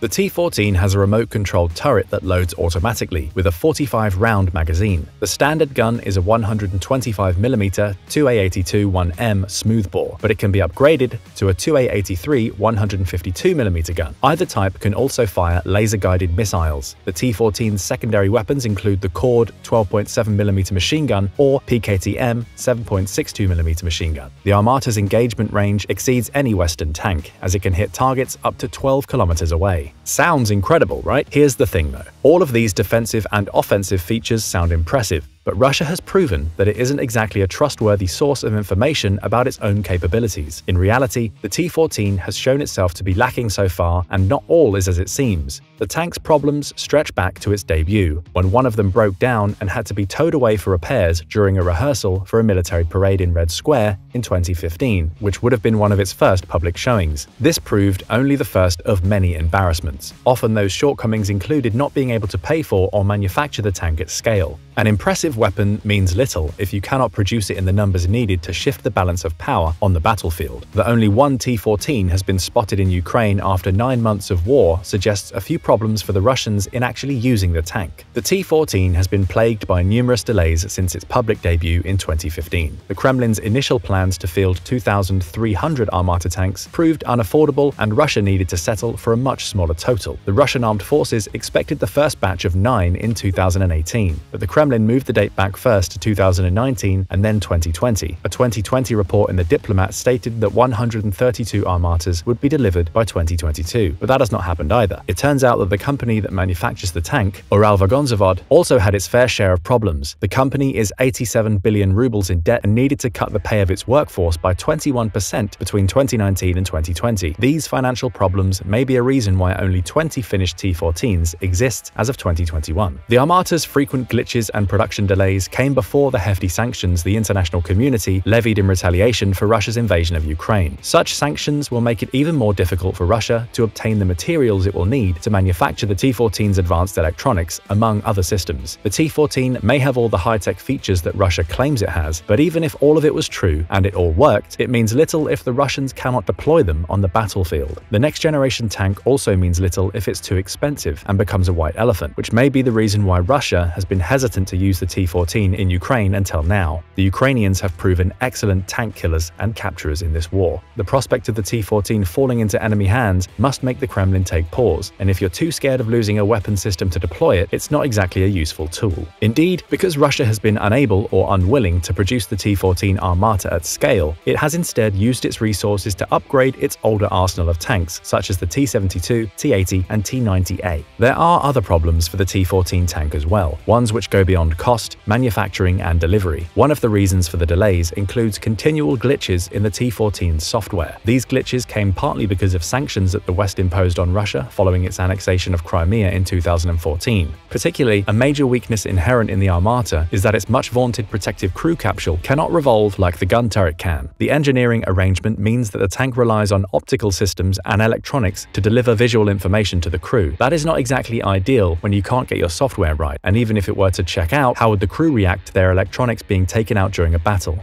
Speaking of systems failure, some American Abrams crews who are familiar with the T-14 were not impressed with what they saw. They questioned the emphasis of its supposedly modern auto-loading cannon. When speaking in a 2018 report for Business Insider, they asked what would happen if something goes wrong in the middle of a battle and the automated loader stopped working. How much work would it take to get the breech open and get down in there? Since the self-isolated crew capsule is separate from the turret, the answer is it could take a lot of work. As the United States has seen with the F-35s and other expensive modern systems, sometimes having the most cutting-edge technology means you sign up for a lot more things potentially going wrong, and if anything is true on a battlefield, many things will go wrong. No plan survives the first contact with the enemy. Even if the T-14's auto-loading system works perfectly, it faces another disadvantage. It is slow. Auto-loading may sound modern, but an American Abrams crew with a human loader can actually get shots off faster. They can usually fire their weapons in 5-second intervals at the maximum, and more often than not under 4. According to Sergeant Emmett Fulgham, a tank gunner with 3rd Battalion, 8th Cavalry Regiment, who talked about the subject to the military publication Coffee or Die. In contrast, the T-14's auto-loader takes 10 seconds or more to load and fire, meaning that its prospective Western opponents can get 2 or 3 shots off for every one that the Armata gets. The Armata may have a longer range, but with such limited numbers and large load times, it may simply not be able to put enough fire down range to tilt the scale of a battle, especially when there will not be many Armatas to begin with. The Armata has supposedly seen limited action in the field, and results have not been encouraging. According to the reports in Chinese media, the T-14 underperformed in its subdued use in Syria. Chinese media blasted the Russians for promoting false combat conditions under which the tank took part, claiming there was no evidence for anything that they were saying. With such praise from his friends, Vladimir Putin must be wondering what his enemies think. For their part, rebel factions in Syria commented that they had not encountered the Russians' newest tank. Other information out of Syria suggests that the Armata's vaunted system of protection didn't work so well. Reporting from 2020 indicated that soldiers wielding anti-tank weapons hit 3 T-14s, with one of them being completely destroyed. If such reports are true, it is feasible that the Armata's defenses do not live up to the Kremlin's hype, and that advanced anti-tank systems like the American Javelin, British NLAW, and Swedish AT-4 could destroy it, even if the crew in their isolated capsule compartment manages to survive the impact to the tank's turret and magazine.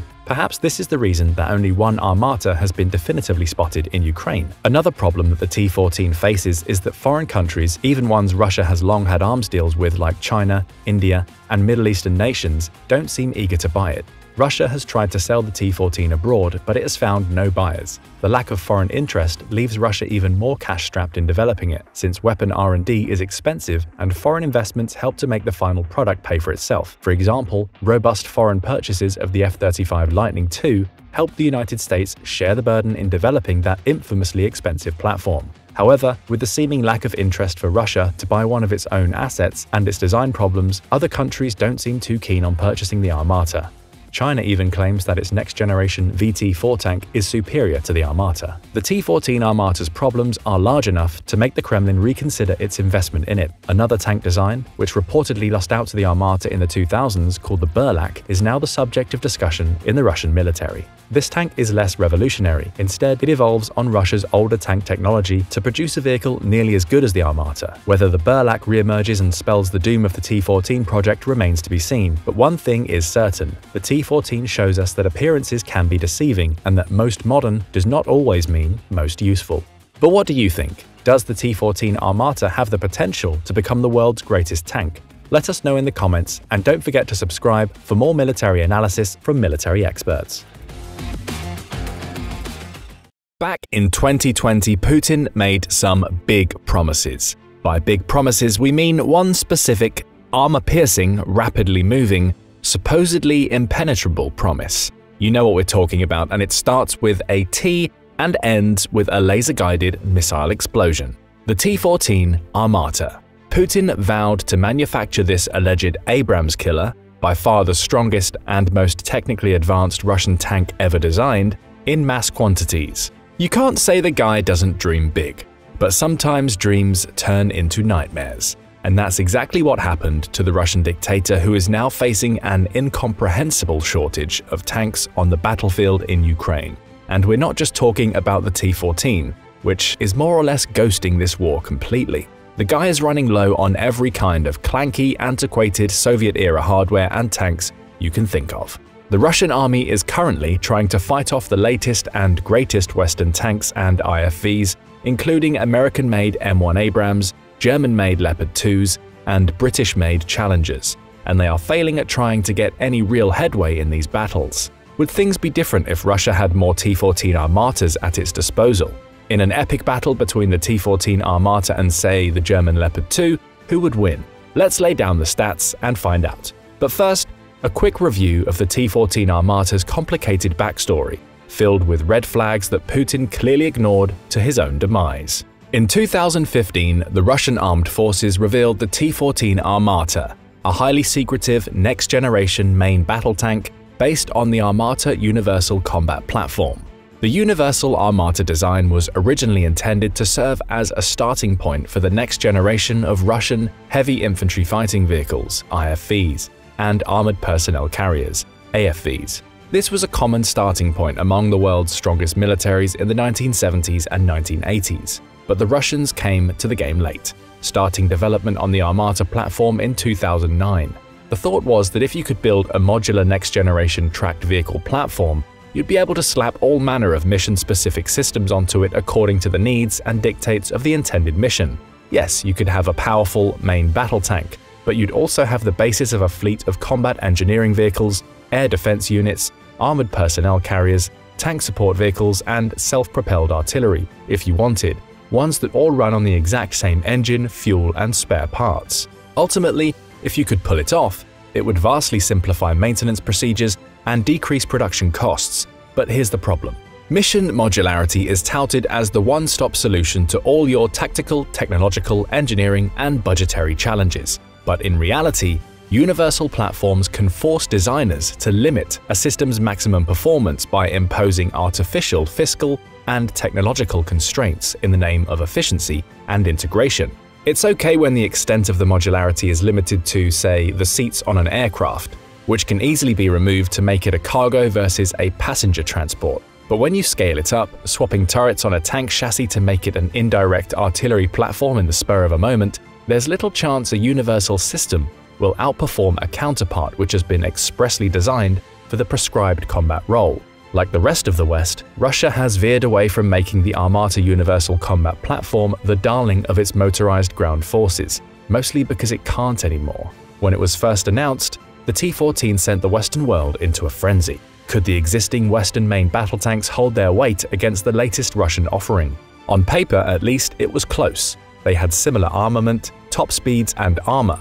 With its isolated crew compartment and automated turret, the T-14 may have been able to better protect its operators. It had marginally better range, muzzle energy, fuel efficiency, and maintenance potential than even the American M1 Abrams. But the robust 40-year-old Abrams and Leopard designs with their modern suite of upgrade packages would almost certainly hold their own in a firefight. Which did not bode well for Russia, since by the time they announced the T-14, there were already 10,000 operable Abrams and more than 3,600 Leopard 2s produced and in use around the world. As it turned out, there wasn't much to worry about. The first batch of 12 Armata tanks was delivered in 2015. Despite plans to ultimately acquire 2,300 T-14 tanks by 2025, there are still virtually no Armatas in use throughout the Russian armed forces. As the Armata program was beset by production issues, financial problems, and trial delays, its initial acquisition was scaled back to just 100 experimental vehicles, a number that Russia has fallen well short of reaching. So what's the German Leopard 2's backstory? For one, it had a far more optimal service history since its inception in 1979. It was something of a surprise when the German military started designing the Leopard 2 just a few years after it had come out with the Leopard 1. Which had only been in service for about a decade, a very short shelf life for a main battle tank. From the start, the Leopard 1 had been a staple of European defense, with more than 4,700 tanks and 1,741 utility and anti-aircraft variants produced. You can still find upgraded Leopard 1s out there in the wild if you travel to Greece, Turkey, Brazil, or Chile, but by and large, most Leopard-adopting militaries have adopted its more modern counterpart, the third-generation Leopard 2, from Poland to Singapore. Updating the Leopard 1 was a decision made in direct response to improvements in Soviet armor during the later stages of the Cold War. West Germany knew it occupied a strategically vital position on NATO's front lines with the Soviet Union. If the Soviets decided to attack, West Germany needed a competitive main battle tank to resist the threat. Fortunately, they succeeded in developing a tank that far outmatched its Soviet opponents. Ironically, the Leopard 2 began its life as a joint development program with the United States to develop a next-generation MBT. The MBT-70 program that eventually spawned the Leopard couldn't quite meet the requirements of either nation, so the US went off to work on the M1 Abrams, while Germany returned to its Leopard 1 and began asking how they could take it to the next level. Under the management of Porsche engineers, the Germans concluded that the new platform could incorporate improved engine transmission upgrades, a coaxial autocannon, heavier rounds, extendable surveillance cameras, and an independent commander's periscope to improve the crew's situational awareness. While they were there, they decided to beef up the tank's main gun from 105 to the 120mm smoothbore the Leopard retains to this day. The West Germans wanted to see how they were doing so far, so in 1976, they sent a prototype to the US for inspection by American engineers. The Leopard was as agile, if not more, than the American prototype Abrams XM-1 in development. They found the Leopard 2 and the XM-1 were comparable in firepower and mobility, and that even though the Abrams could resist explosive kinetic energy penetration rounds slightly better, Leopard 2 crews were almost twice as well protected. The Leopard's engine was more reliable. It guzzled less gas, and it didn't have as large of a heat signature, even if it was noisier. The Leopard 2 hit the production line shortly after its American audition, having improved on its armor deficiencies. Like any MBT, it has undergone a series of regular systems upgrades that have improved its armor, survivability, firepower, and optics as technology has improved. There were a couple of baseline improvements over previous generations of MBTs that really set the Leopard 2 apart. It had blowout panels on the separator between the turret bustle, with its ready ammunition racks and the crew compartment. It had new thermal night sight systems, digital ballistic computers, improved fire extinguishing systems, improved frontal arc armor arrays, and side skirts that could add new ceramic and composite armor modular plating as required. The latest version of the Leopard is the 2A7, first released in 2014. A consistent string of upgrades have either been implemented or are scheduled to continue improving the platform ever since, which will be discussed in more detail later. Rheinmetall, the manufacturer of the Leopard and Abrams 120mm smoothbore guns, announced in 2015 that it would begin developing a new 130mm variant that would offer a 50% increase in performance in penetration. While Germany has announced the end of the Leopard's service life will likely come around 2030, and Germany and France are already jointly designing its replacement, the main ground combat system, there are more improvements to the Leopard 2A7 in the offing, including upgrades to the current L55 Cannon 120mm ammunition, as well as a new digital turret core system, situational awareness system, and an active protective system. The T-14 tank is capable in its own right. Coming in at a spry 55 tons, it is 12 tons lighter than the 67-ton Leopard 2. Powered by a turbocharged 1500 horsepower 12-speed automatic diesel engine, the T-14 is actually significantly faster on the road than the Leopard, capable of traveling 56 miles an hour to the Leopard's 43. Costing $4 to $5 million per unit, the Russian offering is also much cheaper to produce, almost half the cost of the Leopard. It is slightly more maneuverable, has adjustable suspension, and claims to have an operational range of 310 miles, 30 more than the Leopard's 280. If anything, the T-14 may well prove to be a trendsetter. It was, after all, the world's first production tank with an unmanned turret, a design feature the latest generation prototype American Abrams X will replicate. It possesses a larger 125mm smoothbore cannon, an autoloader, reactive armor, and the Afghanit Active Protective System (APS) that helps it mitigate the impact of ATGMs that have absolutely eviscerated thousands of T-90s, T-80s, and T-72s that used to form the backbone of the Russian army. The Armata's three-man crew store their rounds in a sealed turret compartment separate from the cockpit. Likewise, the power plant, autoloader, and cockpits are sealed against nuclear, biological, and fire threats, something the Leopard's crew can also boast.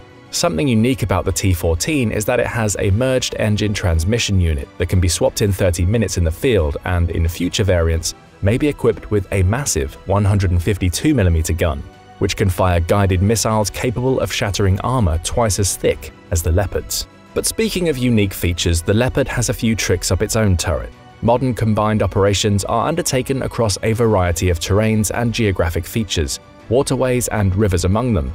The interior of the Leopard 2 can be sealed, waterproofed, and equipped with a snorkel enabling the vehicle to traverse bodies of water taller than the tank itself. If it needs to, the crew can have up to 12 hours of life support in this sealed configuration, giving its occupants ample protection against the worst chemical and nuclear threats it might encounter on the battlefield.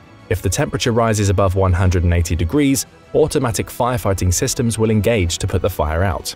In terms of armor protection, defense estimates figure that the Leopard 2 had the equivalent protection of 1,840 to 2,920 mm of armor against kinetic energy projectiles, and 2,700 to 4,370 mm of armor protection against chemical explosive rounds. The Leopard 2A6 went even farther, improving the crew survivability with protection equivalents of 5,890 mm to 7,800 mm of armor versus kinetic penetrators, and 9,000 to 11,500 mm of armor versus chemical explosive rounds. Leopard crews can feel safe driving over a variety of IEDs and mines with robust belly armor.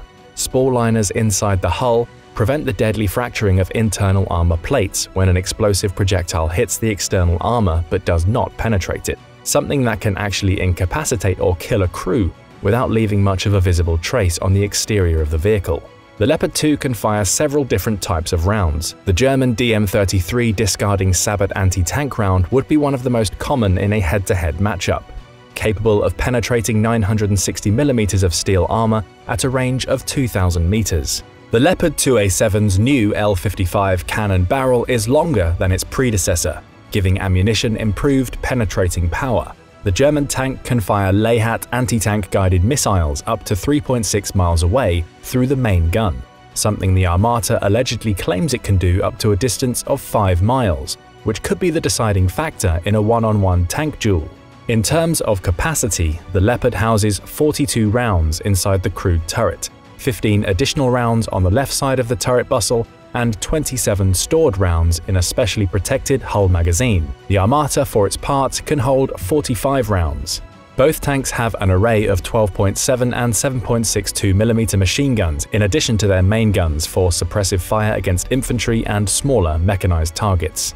Next-generation sensors and optics are the norm in both models, but this is where the proven Leopard shines. It has a stabilized optical periscope for day and night operations, one that integrates fiber optic gyros, laser rangefinders, image fusion functioning, daylight cameras, and a thermal imaging device. The Leopard's gunner station incorporates a stabilized main sight and an auxiliary targeting telescope, while the driver can maneuver the tank into position using the tank's built-in night vision and thermal drive systems.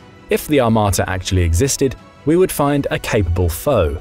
It possesses multispectral sights with laser rangefinders, thermals, and wide-angle cameras offering its crew 360-degree situational awareness. Its automated fire control system uses an advanced battlefield management system to analyze targeting data using the tank's built-in muzzle reference system and range sensors. This would certainly give the crew a leg up, as long as all the systems could be kept in good working order.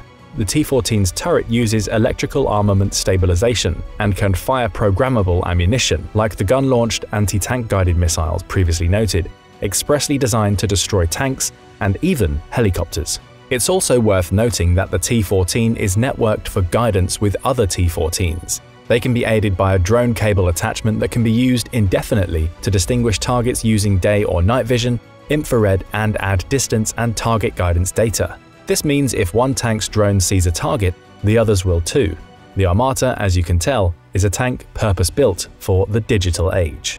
Good luck killing its crew too. Its forward-based 3-man crew are tightly cocooned in a futuristic steel capsule developed by Russian scientists to be 15% lighter than normal steel, yet withstand insanely heavier blast and heat ratings. Russian engineers wrapped this reinforced steel crew compartment in layers of classified composite ceramic plating.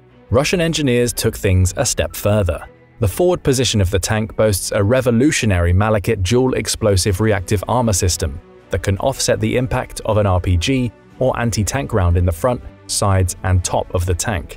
In the rear, bar armor adds a few additional inches of potentially life-saving buffer space between the point of impact and the rear armor itself. Like most modern MBTs, the T-14 utilizes an APS system, with 5 rocket launchers on either side of the tank that comes in 2 versions, hard and soft kill versions. Hard kill systems intercept and disable incoming munitions with projectiles of their own, while soft kill systems interfere with the electronic guidance or stabilization mechanisms of incoming rounds using things like laser dazzlers. The Russian-designed Afghanit system is the first in the world to incorporate both in a single system. using millimeter-wave radar to target a variety of enemy rounds, including kinetic energy penetrators and tandem charge weapons, like the US-manufactured Javelin. It's not been proven to work 100% of the time, but it's pretty good, analysts believe, at deflecting and destroying artillery shells and unguided rockets that are common on the modern battlefield, and interfering with ATGM guidance systems. Some Russians even say it can protect T-14 crews against the depleted uranium kinetic penetrators in common use among American tank crews, but we'll believe that when we see it. Along those lines, there are almost more unknowns than knowns surrounding the T-14 project, like whether it has actually participated in wargames or live-fire events, whether the 55-ton tank could actually achieve the same level of survivability as the sturdier Leopard, or whether its autoloader system is as reliable as claimed. What we do know is that there is a reason American tank crews rely on good old quality German engineering and precision by adapting the exact same turret and barrel configuration as the Leopard 2. The Leopard 2 systems can keep its gun leveled no matter what terrain it is traversing, even if it's on a hilly terrain or crossing a busy road. After firing, the barrel snaps back to its initial position in the blink of an eye. Hold my beer, T-14, literally. There's a famous promotional video showing a Leopard 2 holding a stein of German beer on the tip of its turret while it casually launches itself over an obstacle course, and as you might expect, not a drop spills out. As far as we know, the T-14 has more vertical and horizontal recoil, something you don't see on the Leopard, and is slightly less stable than the German model, which could delay the target acquisition for its next firing. Ultimately, the Leopard has slightly heavier armor, but the Armata is faster, can travel farther, and is much cheaper to produce. Though apparently not cheap enough for the Russian MOD, it also has an autoloader with a heavier primary gun effective up to 5 kilometers. Using its 3U BK-21 Sprinter ATGMs, that range increases up to 12 kilometers. Both tanks have not, as yet, faced advanced tanks of their same generation in combat. Yes, the T-14 takes a lot of flack. We laugh because the tank broke down in its first public outing at the 2015 Moscow Victory Day parade. I'm sure Putin would bite your arm off for a mechanically challenged T-14 to parade around these days. He could only drum up a single T-34 for this year's iteration, even though the decision to do so was likely motivated by legitimate security concerns. Still, in a hypothetical one-on-one battle that blatantly ignores today's geopolitical realities, the fact of the matter is that the Russian tank incorporates and surpasses many of the design features that make the Leopard 2 as great as it is. The armored crew capsule and automated turret offer greater protection and lethality.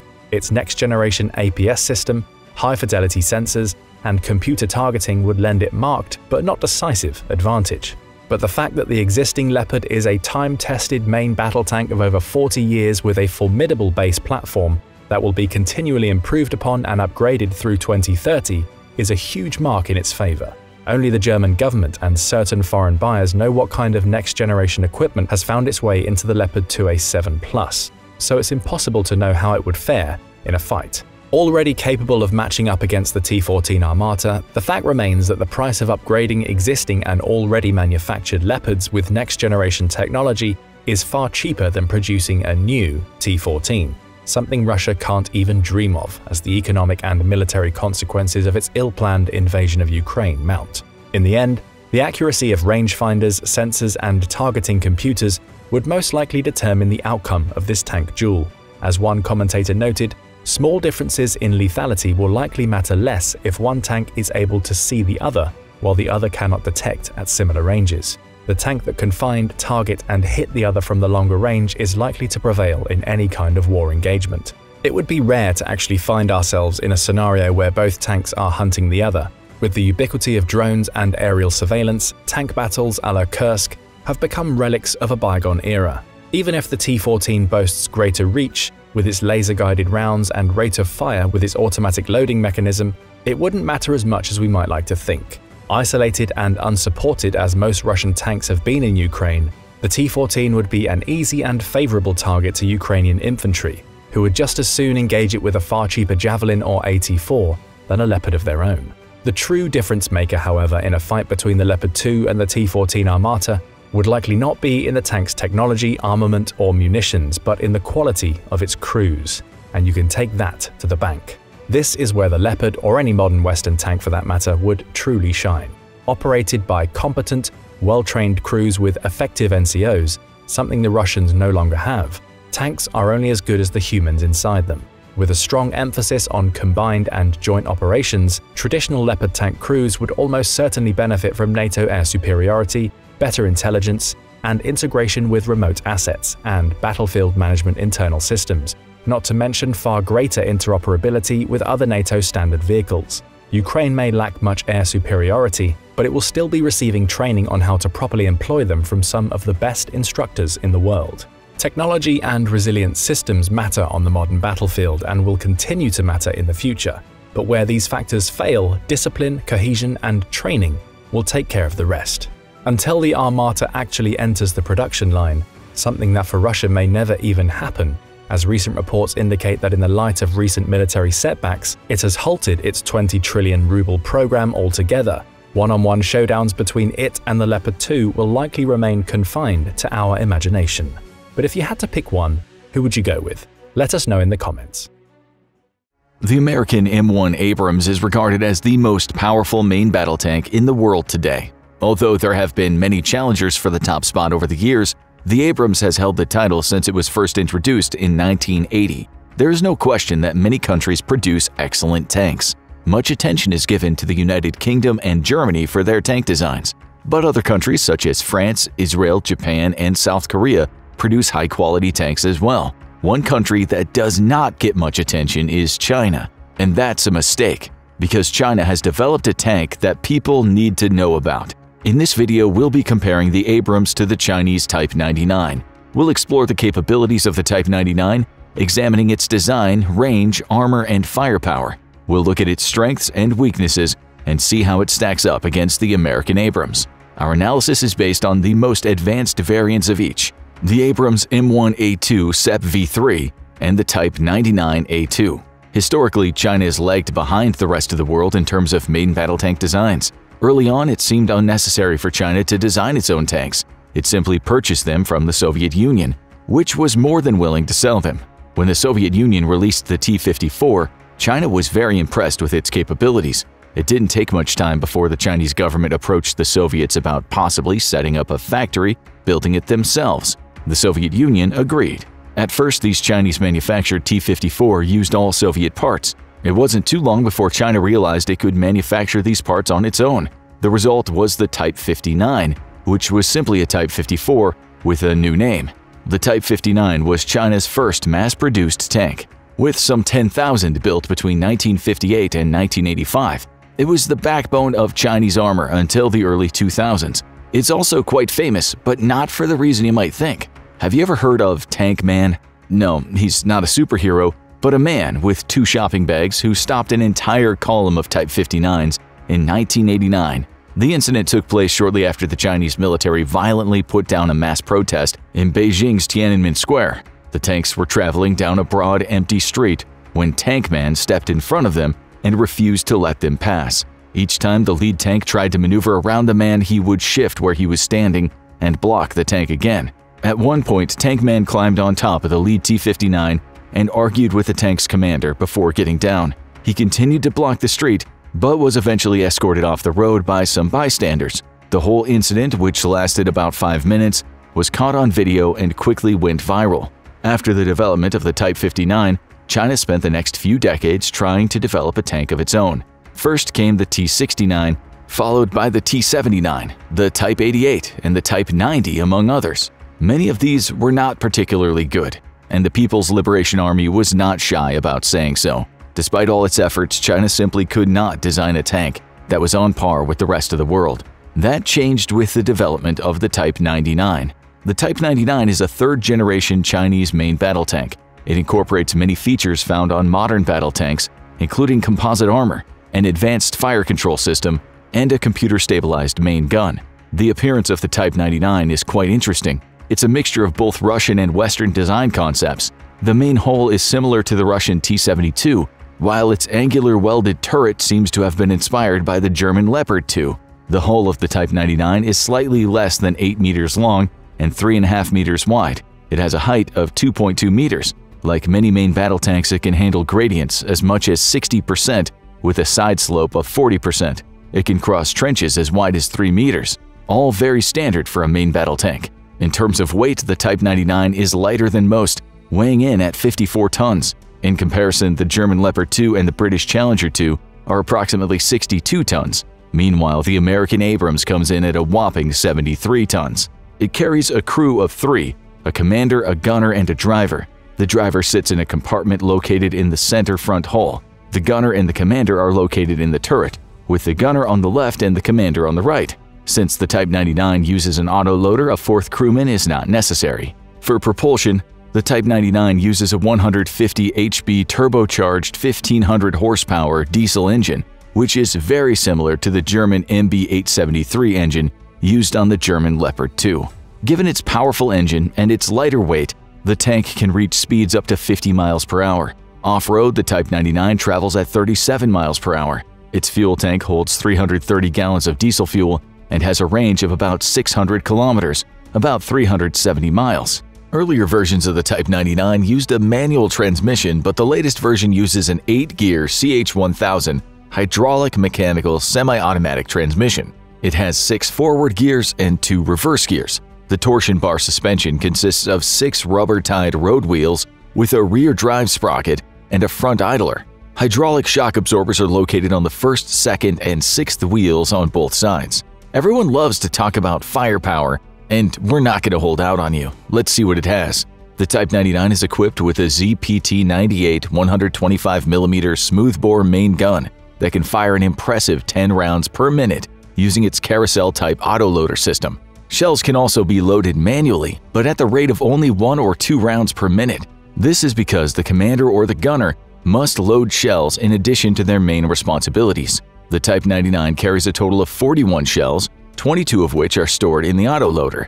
It can fire several different types of shells, including armor-piercing depleted uranium penetrator rounds, heat rounds, and HE frag rounds. It can hit targets up to 5,000 meters away, depending on the type of ammunition used. The Type 99 also carries 4 anti-tank missiles that are fired through the main gun at ranges of up to 5 kilometers.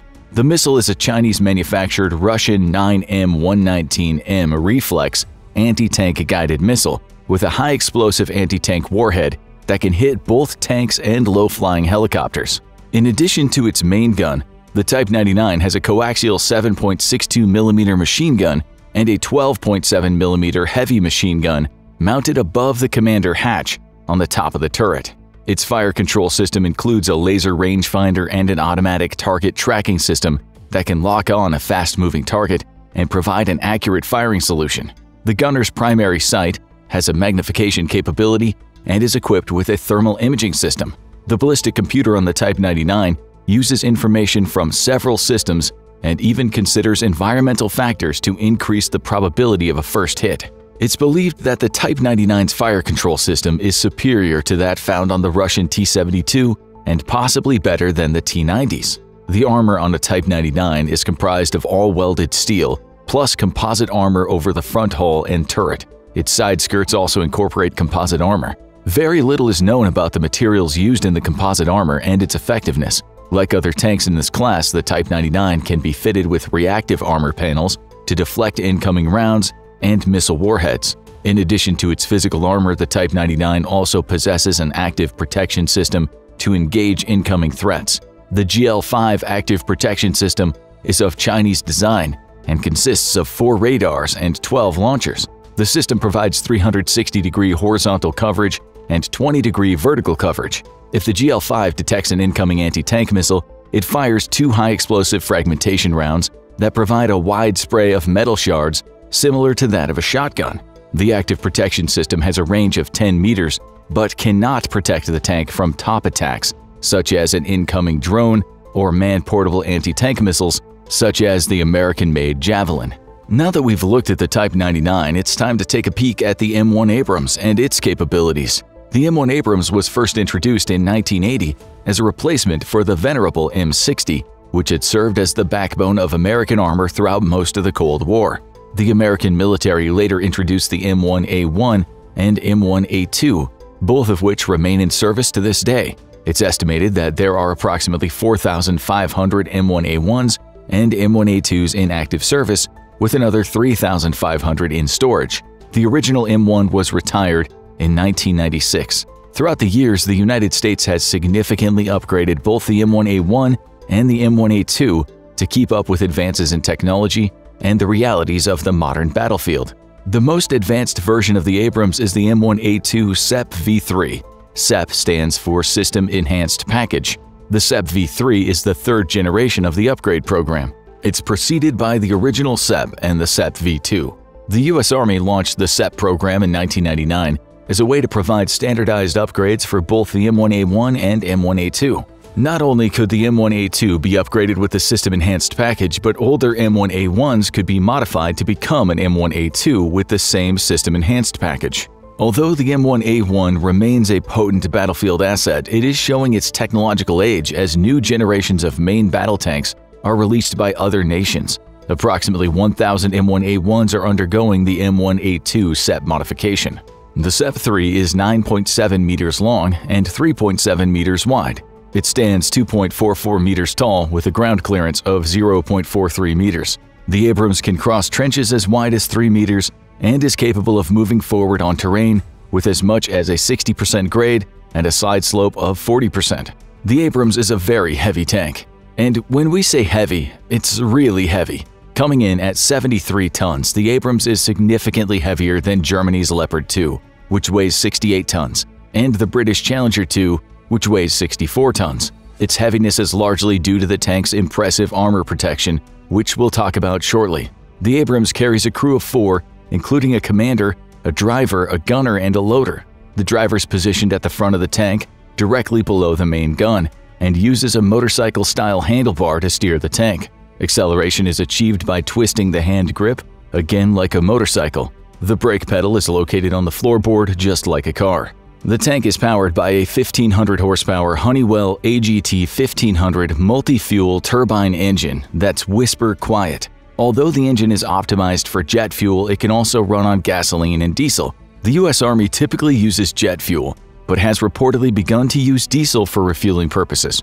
The Abrams is a true gas guzzler. It burns 392 liters or 1.67 gallons per minute while traveling cross-country and 38 liters or 10 gallons per hour when idling.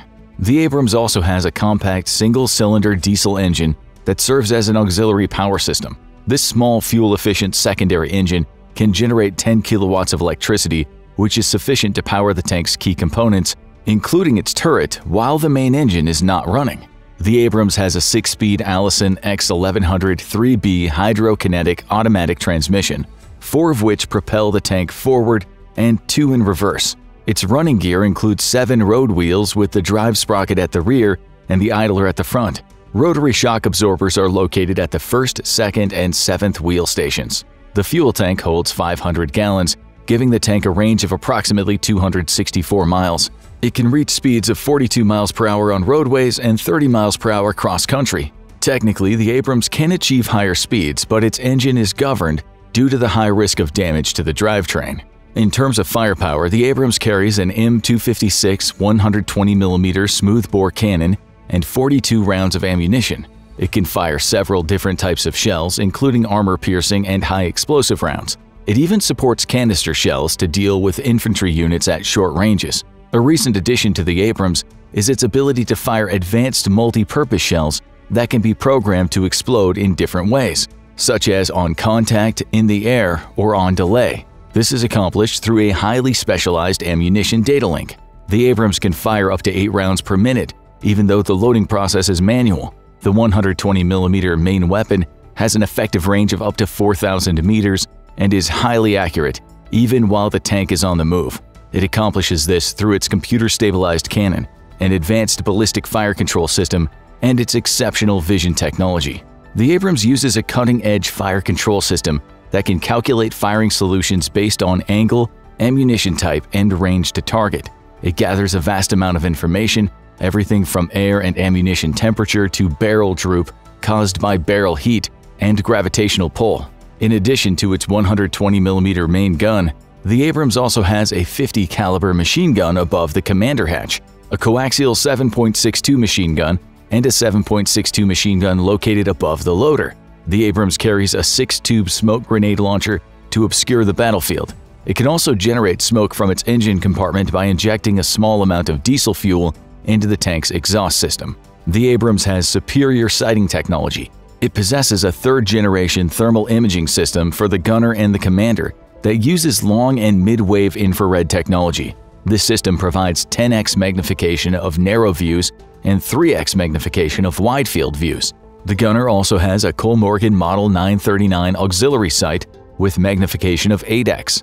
The driver has an impressive picture-in-picture digital display and advanced night vision technology that provides a 20-degree field of view. The tank also has a position navigation system that allows the commander to identify the tank's location relative to other friendly units. The Abrams has long been known for its incredible armor protection. In fact, the Abrams may be the best protected modern battle tank in existence today.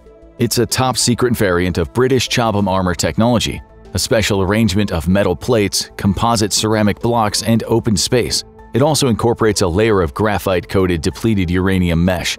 The ceramic blocks and depleted uranium mesh allow the Abrams to absorb vast amounts of kinetic energy. The open spaces within the armor provide room to disperse metal shards and hot gases. Its underside is also armored to protect against mines and IEDs. The tank's suspension, wheel sprockets, and tracks are protected by an armored side skirt. The interior of the turret is lined with Kevlar, improving the chances of crew survivability from metal shrapnel if the main armor does not fully absorb an incoming projectile. The Abrams stores its ammunition in a protected compartment within the turret.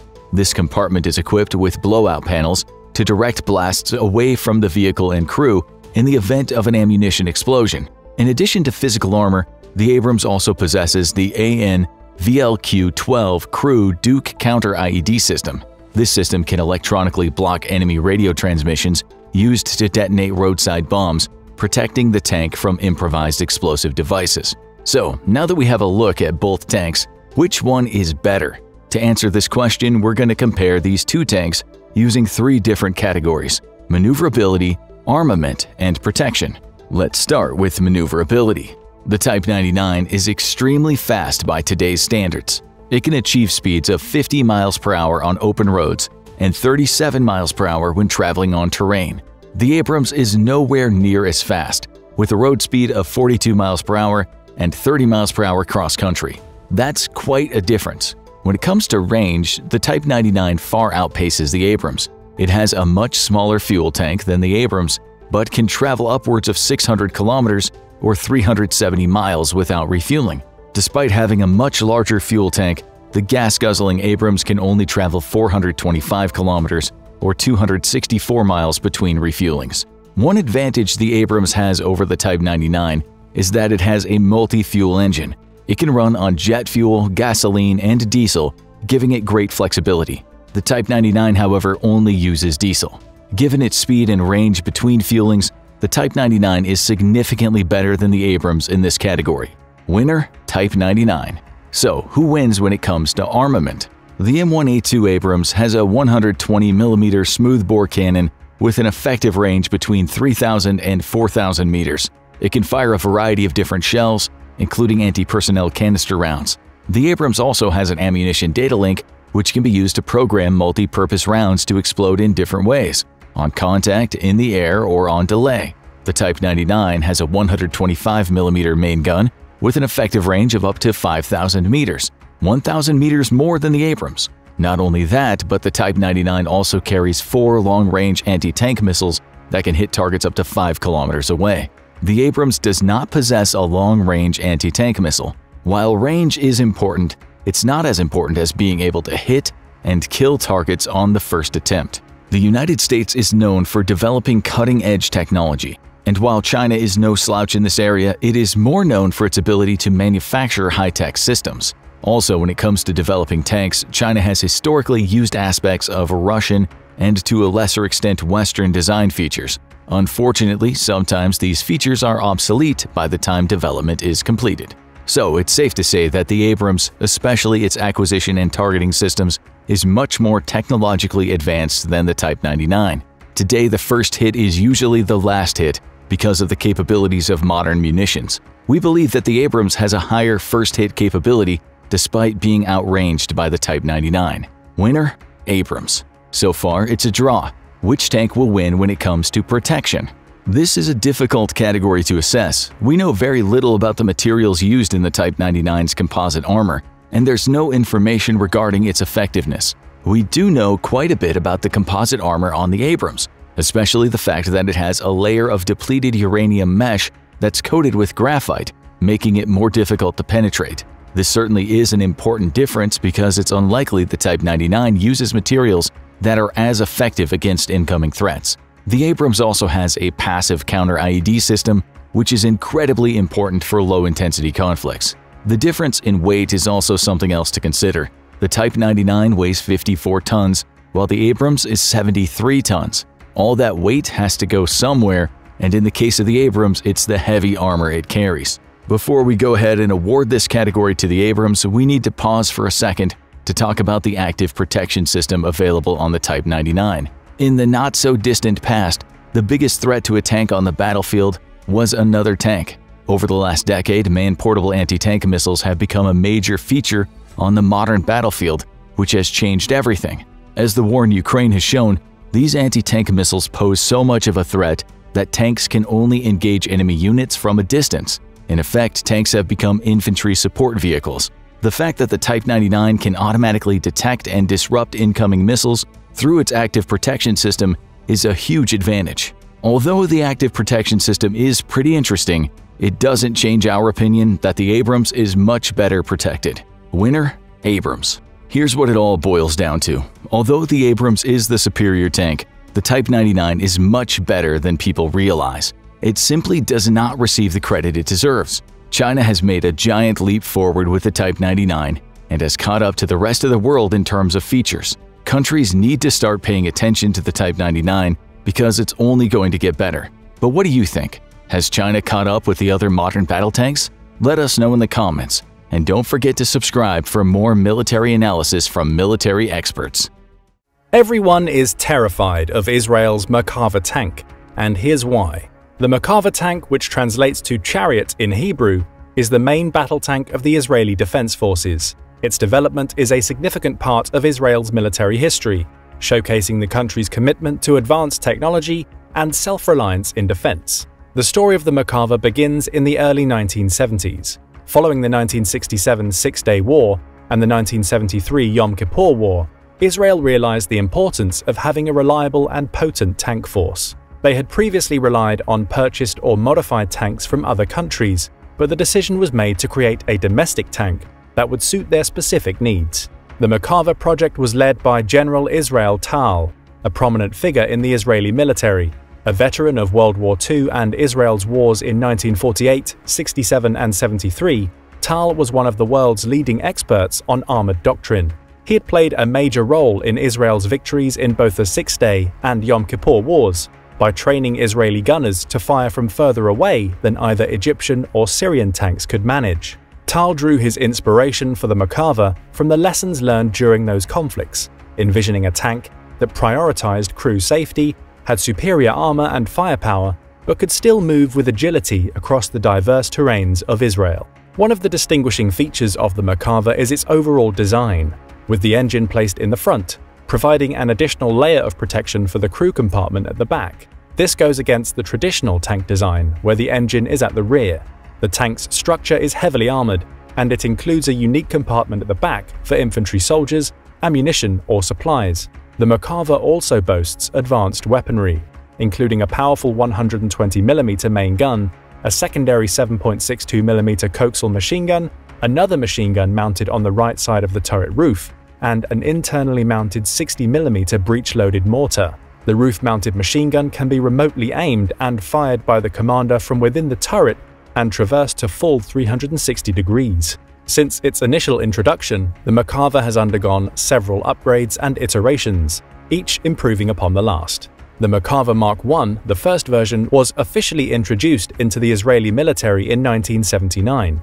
The Mark II followed in the 1980s with better armor and improved systems. The 1990s saw the introduction of the Merkava Mark III, which had a more powerful engine, improved armor, and advanced fire control systems.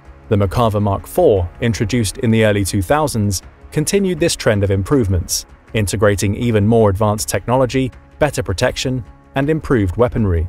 In the decades since, Israel has amassed a store of over 2,220 Merkava tanks, although a substantial portion of these are still older models.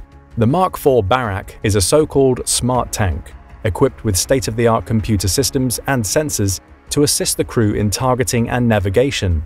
Brigadier General Baruch Matzliach, former head of the Merkava Tank Directorate, stated in 2017 that the main challenge facing Armor today is the disappearing enemy, which arrives, attacks, and retreats within seconds. He told the Jerusalem Post then that man is not capable of processing all the information when it comes to the disappearing enemy. While comparing the sensors and computer in the Mark IV to the Waze navigation system for cars, he added that we understand that we need a real task computer in the tank to fuse all the information together, to present it to the tank commander so he can be able to make only the most important decisions, so he can really see and identify the target and analyze the situation in order to make the decision to shoot or not.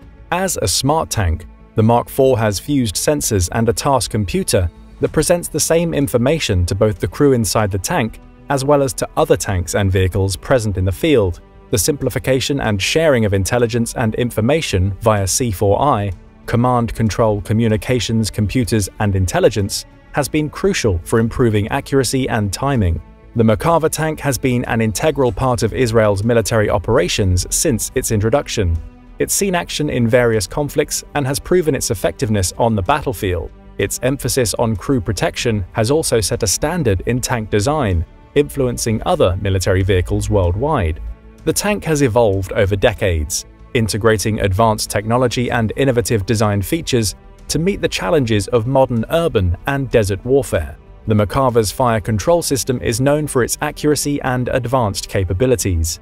It incorporates a range of sensors, laser rangefinders, and computer systems to calculate the optimal firing solution, ensuring high precision even while on the move. The tank's gunner and commander have advanced sights and thermal imaging, allowing for effective target acquisition and engagement under diverse conditions, including nighttime operations. The fire control system is also integrated with the tank's navigation system, providing real-time data and aiding in accuracy. The Merkava's mobility is a key aspect of its performance, designed to navigate the diverse terrains of Israel from deserts to hilly regions. It is powered by a robust V12 diesel engine, providing a good power-to-weight ratio and ensuring rapid acceleration and high top speeds. The tank's advanced suspension system aids in maneuverability, and its wide tracks provide excellent traction, even in challenging conditions. The Merkava's armor is another contributor to the tank's success, ensuring maximum protection for its crew. It features modular composite armor, allowing for quick replacement and adaptation to different threat levels. The tank's front has especially thick armor, and the engine's placement at the front adds an additional layer of protection. In addition to its physical armor, the Merkava is equipped with the Trophy Active Protection System, the only fully operational and combat-proven APS against anti-tank guided missiles in the world. The Trophy APS was developed by Israel's Rafael Advanced Defense Systems and Israel Aircraft Industries ELTA Group.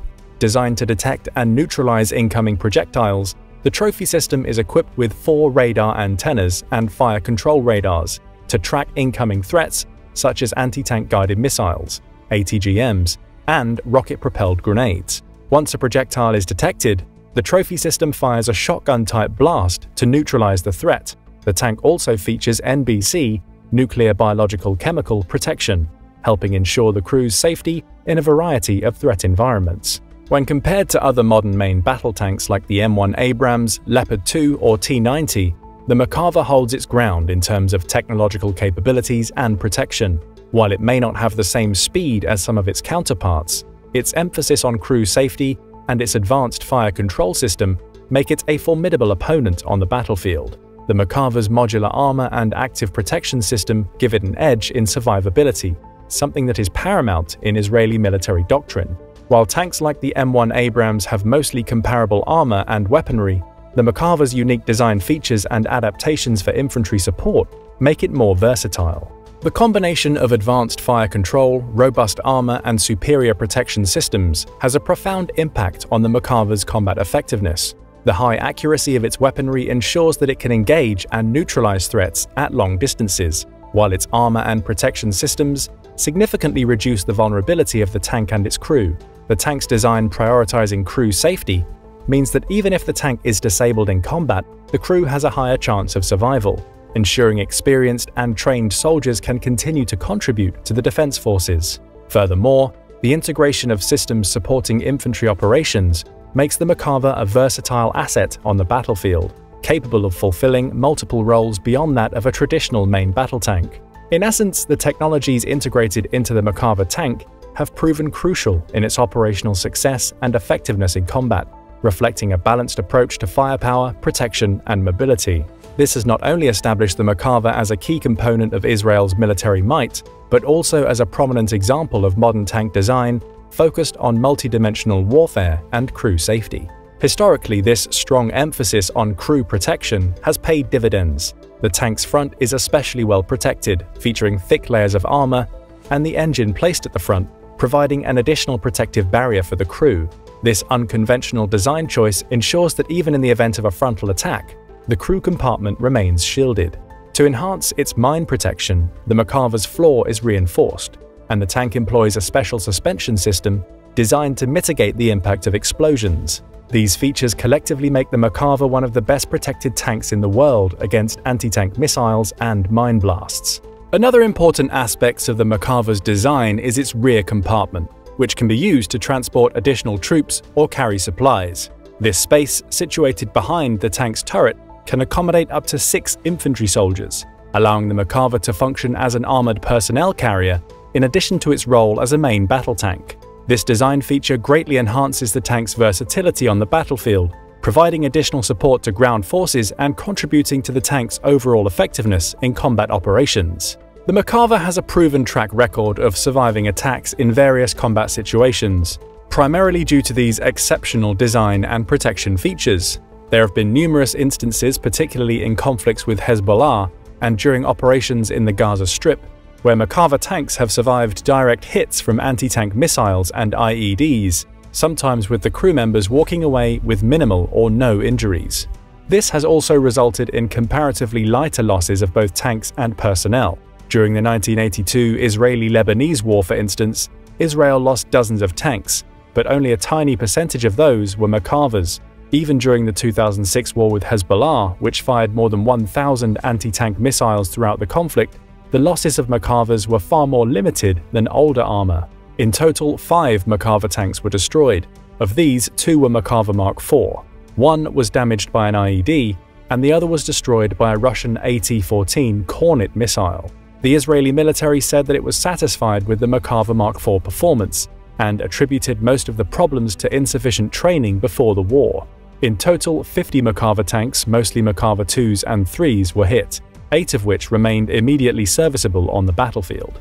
The Merkava experienced even more success during Israel's 2014 war with Hamas, as no Merkava tanks were even damaged during the conflict.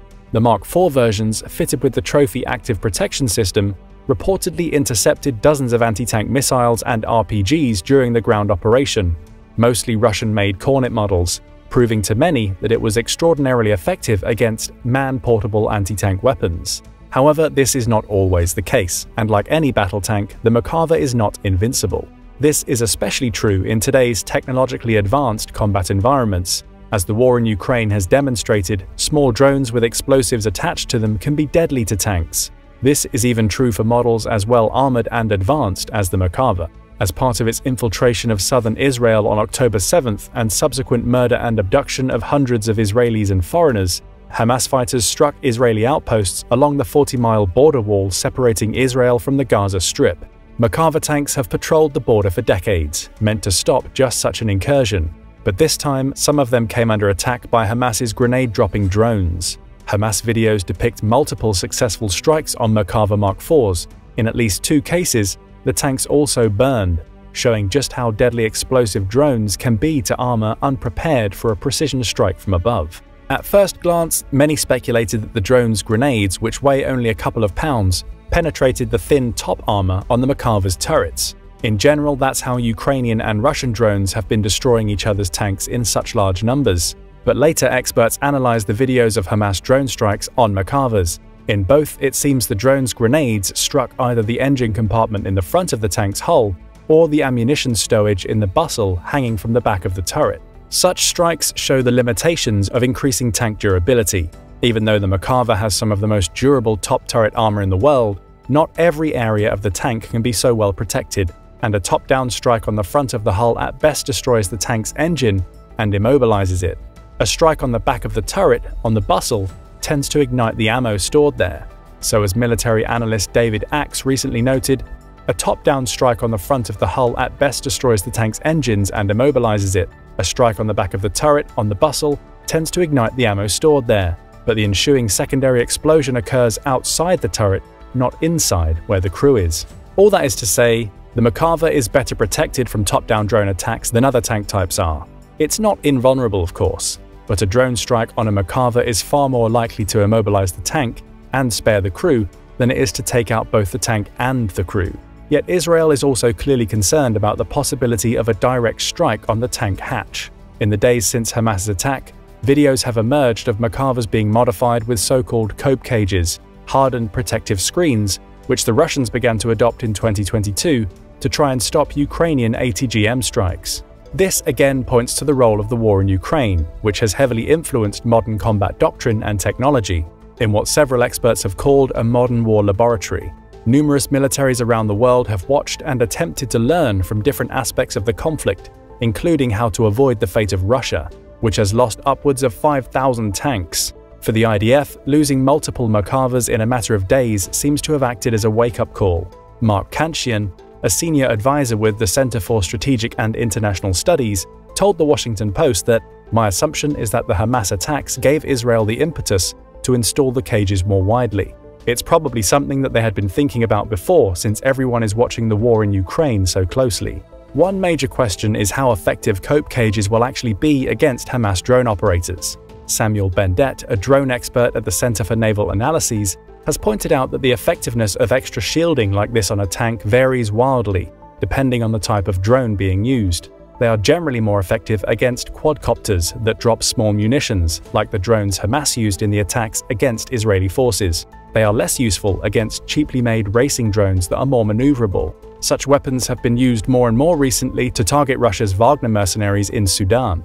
A talented pilot, Bendet said, can get around the gaps in the cages and armor, but it's still unclear whether Hamas has acquired such technology, known as first-person view or FPV drones. If it has, whether through Iran or other channels, it's likely to pose a significant challenge to Israel's armored divisions, especially in a dense urban environment like Gaza. Similarly, the protective screens would be of limited use against weapons like rocket-propelled grenades, if fired down on Israeli vehicles from high buildings within Gaza. Sonny Butterworth, a senior analyst at the defense intelligence firm Janes, noted that shields act as a buffer intended to prematurely detonate an explosive, disable warheads used on some rocket-propelled grenades, or, in the case of drone-drop grenades, cause the weapon to simply roll off the vehicle before it strikes weaker armor or fall into an open hatch. None of this solves the problem of fast-moving, pinpoint drone strikes, as any attack with sufficient accuracy will still be able to hit the least armored area of a tank. Even the much-lauded trophy system will fare, as it's likely that the tanks Hamas destroyed in its surprise attack did not have the protection system active. In sum, it's always worth remembering that due to the changing nature of modern warfare, even the best defenses in the world are not a guarantee. But while the Merkava Mark IV still has weaknesses against skilled or technologically adept anti-tank fire, so does every other modern armored vehicle. And there is little doubt that pound for pound, the Merkava remains among the most powerful and sophisticated tanks in the world, with a terrifying reputation among nations. Yet only time will tell if its array of advanced features and firepower will stand up to the challenges of asymmetric warfare in the 21st century. What do you think? Just how powerful and relevant is the Merkava on today's battlefield? Let us know your thoughts in the comments, and don't forget to subscribe for more military content and analysis. Putin has been targeting Ukrainian cities and its civilians since the beginning of the Russo-Ukrainian war, and recently it's gotten worse. President Volodymyr Zelensky has been upgrading Ukraine's air defense system as quickly and efficiently as possible. But here's the problem. Air defense is super expensive and supply of ammunition is limited. Thankfully, Ukraine's Western allies are on it. Germany recently announced it would be resupplying Ukraine with 45 Leopard or Cheetah anti-aircraft tanks by the end of the year to aid in its defensive struggle against Putin. These tanks are designed to destroy low-flying targets and are much cheaper to operate than other air defense systems like the US-made Patriot. Will they be able to protect Ukraine's critical infrastructure and civilian targets from Putin's missiles and drones? Ever wondered why Putin is targeting civilians in the first place? Here's the thing. In parallel with Ukraine's growing battlefield dominance, Russia has had a more difficult time attacking Ukrainian military units. One of the few ways that Putin has chosen to fight back has been to launch massive and continual waves of missile and drone attacks at Ukrainian cities. It cannot be understated how villainous these attacks have been. According to the United Nations High Commissioner for Human Rights, OHCHR, estimates, over 9,000 Ukrainian civilians have been killed as of June 2023, and more than 15,000 wounded from these and other Russian attacks. Those numbers, though tragic, are dwarfed by Ukraine's own estimates. They say that the civilian death toll in the invasion so far is closer to 100,000 killed, more than 10 times the official number released by the United Nations. For their part, the UN has admitted that the real numbers of civilian casualties will undoubtedly be higher than what they can confirm.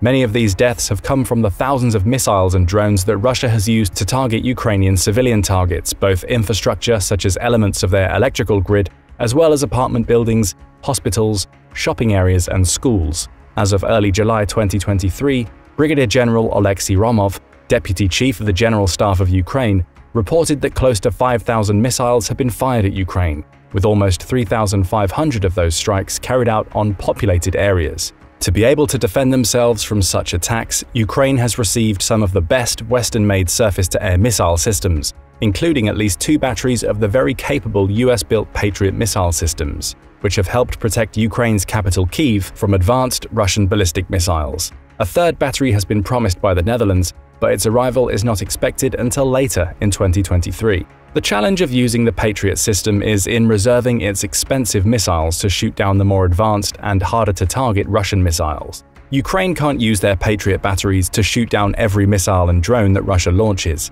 and Russia has been relying more and more on the much cheaper Iranian-made Shahed 136 drone, which costs a fraction of the $4 million per missile that a Patriot battery fires.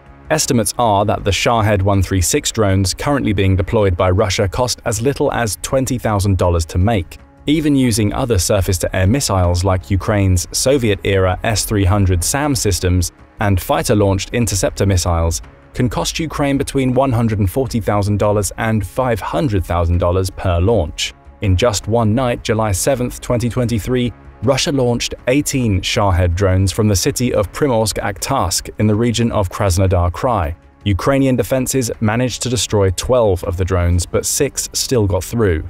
Because of the vast numbers and lower costs of some of Russia's attacking drones, Ukraine has had to make use of less expensive systems to shoot down these attackers. One of the best responses to these attacks has been the use of an overlooked piece of military hardware, one that's been discontinued by its original manufacturer as being too out of date for the fast-paced environment of modern warfare, but which has still made a huge impact on the Ukrainian battlefield, and has been responsible for saving hundreds, if not thousands of lives, the 1960s-era Leopard self-propelled anti-aircraft system from Germany. Let's take a look at why this Cold War-era piece of military hardware was and still is a total badass. Here's how it started. Anticipating a possible war between NATO and the Soviet Union, Germany began development of the Leopard, the German word for cheetah, in the late 1960s based on the hull of the Leopard 1 main battle tank. The initial design requirements were for a mobile anti-aircraft system to counter low-flying Soviet fighter bombers. Drones hadn't even been anticipated back then, but fleets of Soviet ground attack aircraft were definitely considered a threat. Between the beginning of production in 1973 and the late 1980s, when the Leopard was discontinued in favor of more advanced designs, Germany built 420 hulls and about 430 turrets. The Leopard is equipped with a pair of quick-firing Oerlikon 35mm cannons, which can each fire 550 rounds per minute. Putting a stream of lead like this into the sky has been an effective way of countering the Shahed drones, and their lower overall cost per system, compared to other more expensive SAM systems like the Patriot or S-300, means Ukraine can deploy more and more of them over a wider area of the country, providing air defenses to smaller cities like the recently struck Lviv. One of the reasons the Leopard can defeat these drones is because of their integrated radar systems, which have a reported range of more than 10 miles. Designed to track Soviet-era fighters and bombers, they work even better against the more sluggish Iranian drones. The Leopard can fire a variety of ammunition, including armor-piercing discarding Sabot tracer rounds, high-explosive incendiary tracer rounds, and advanced hit efficiency and destruction rounds. Depending on the ammunition they're firing, Leopard cannons can hit targets more than 3.5 miles away. Ukraine began using the first Leopards around August of 2022. They were first reported officially on the Ukrainian Weapons Tracker Twitter account on August 25th, though they may have been in the country earlier and just not officially acknowledged before then. As of June 2023, Germany has sent at least 34 Leopards to Ukraine and has agreed to send another 15 more in the coming weeks. Germany has promised a further 30 Leopards will be delivered before the end of the year. In addition, other countries that have bought Leopards in the past from Germany are in talks to send more of the systems, including Jordan, which operates around 40 Leopards. As soon as the Leopards were in country, they were rushed to the front lines almost immediately and proved effective at downing low-flying Russian cruise missiles and drones. They have been particularly effective against the Shahed 131 and 136 drones that Russia has been using against Ukraine's civilian population and their energy infrastructure. Because of the relative simplicity of the system, Ukrainian crews have been able to successfully operate the Leopard after only 2 months of training, compared to the German standard of 18 months. One crew around Odessa reportedly downed 10 Shahed drones and 2 cruise missiles in a single day. Inexpensive and simple to operate anti-aircraft systems like the Leopards bridge an important gap in Ukraine's air defenses, which includes long-range systems like the Soviet-era S-300 and Buk surface-to-air missile systems, as well as Western-made systems like NASAMS, a jointly produced mid-range air defense system made by the US firm Raytheon and Norway's Kongsberg Defense and Aerospace, along with the previously mentioned US-built Patriot batteries. Missiles fired by those systems are more advanced, but those advances come at a much higher price, and their construction takes much longer to build. These two constraints mean that the missiles used by these systems are relatively few in number. Those advanced missiles are also Ukraine's main defense against Russia's fast, high-flying fighters and bombers, and their high-tech Caliber cruise missile. Ukrainian forces can't afford to use them against every drone and cruise missile. Because Leopards are designed to destroy low-flying targets and the ammunition is much cheaper, they can engage the drones and missiles for which the more expensive systems aren't a good match. There's only one problem with Ukraine's use of the Leopards. The ammunition is made by the gun's manufacturer, the Swiss company Oerlikon, but Switzerland, attempting to maintain its neutrality, has so far been reluctant to allow ammunition to be sold to Ukraine. As of May 2023, the Swiss were still blocking a proposed sale of Leopard ammunition by Germany to Ukraine. As the producer of that ammunition, Switzerland has the right to oversee any sales of that ammunition by countries that have bought it from them. But Norway, newly accepted into NATO, has indicated that it might be willing to send some of their ammunition to Ukraine, while Germany has indicated they might be able to create a new production line to create the ammunition inside their country, with Switzerland's permission, thus bypassing Switzerland's concerns about their neutrality. More recently, some cracks have begun to appear in Switzerland's icy freeze on supplying lethal aid to Ukraine. In early May 2023, the two houses of the Swiss parliament voted to amend the Military Materials Act to allow the transfer of military equipment to Ukraine in the future. This may allow not just the sale of Leopard ammunition, but the possible transfer of some of Switzerland's German-made Leopard 2 tanks as well. In the meantime, Ukraine's allies have been able to source ammunition from other countries. Germany has reportedly acquired ammunition from a Norwegian supplier, since Germany had itself only around 60,000 shells in the opening months of the invasion. The US has also found a new source of both the Leopards and its ammunition from the country of Jordan. The US paid an intermediary, Global Military Products Incorporated of Tampa, Florida, to purchase some of Jordan's Leopards, which may have originally come from the Netherlands.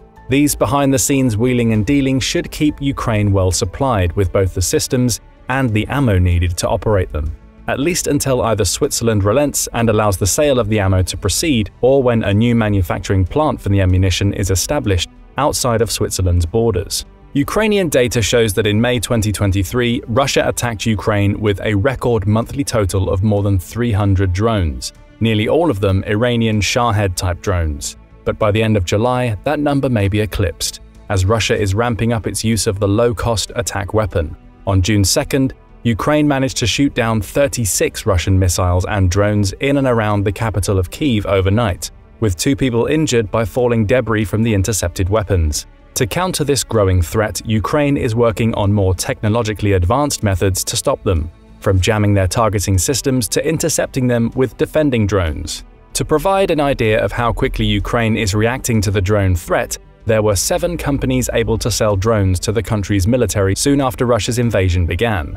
By July of 2023, that number had risen to 40, and by the end of 2023, the number of Ukrainian companies able to produce military drones, both offensive and defensive, will reach 50. But as promising as these new efforts are, a reliable version of their products may be months or years away. For right now, one of the best options Ukraine has available to it is the Leopard. It's already a low-cost platform. It's been a proven drone defeater, and it's available in good numbers right now. The more Leopards Ukraine can purchase or have donated to them from other countries, the better off their cities and their people will be. So what do you think? Will the Leopards be able to protect from Putin's drones until Ukraine builds up its counteroffensive? Let us know in the comments, and don't forget to subscribe for more military analysis from military experts. Russia recently lost the biggest tank battle of the entire war in Ukraine.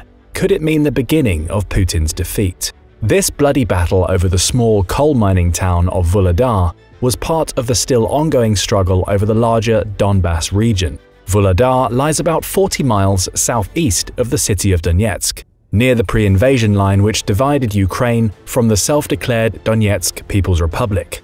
And since the start of the year, Vuhledar has become a killing field for Russian armor, with the largest tank battle of the entire war taking place there over the span of 3 weeks. In that time alone, Russia lost over 130 tanks and armored vehicles, forcing Putin to rely on mass infantry assaults to try and retake the position. This was a serious blow, especially since tank warfare has been heavily mythologized in Russia since World War II and has also become symbolic of the broader conflict in Ukraine.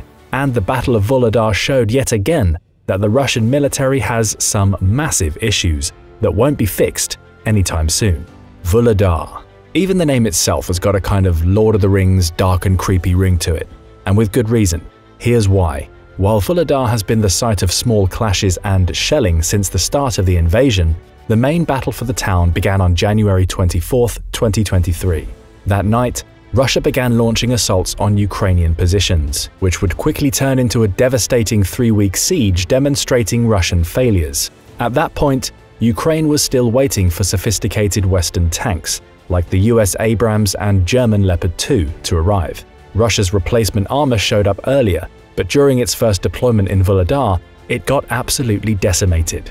Without superior firepower this time round, Ukrainians were forced to rely once again on strategy and tactics. Much of the 3 weeks took on the same pattern: pitched tank battles along dirt roads and tree lines, with Russians trying to thrust forward in columns and Ukrainians firing on them from hidden defensive positions.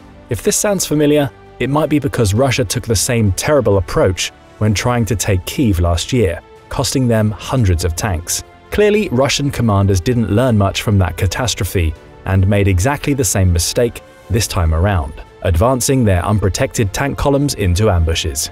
So how did this latest embarrassment for Putin play out?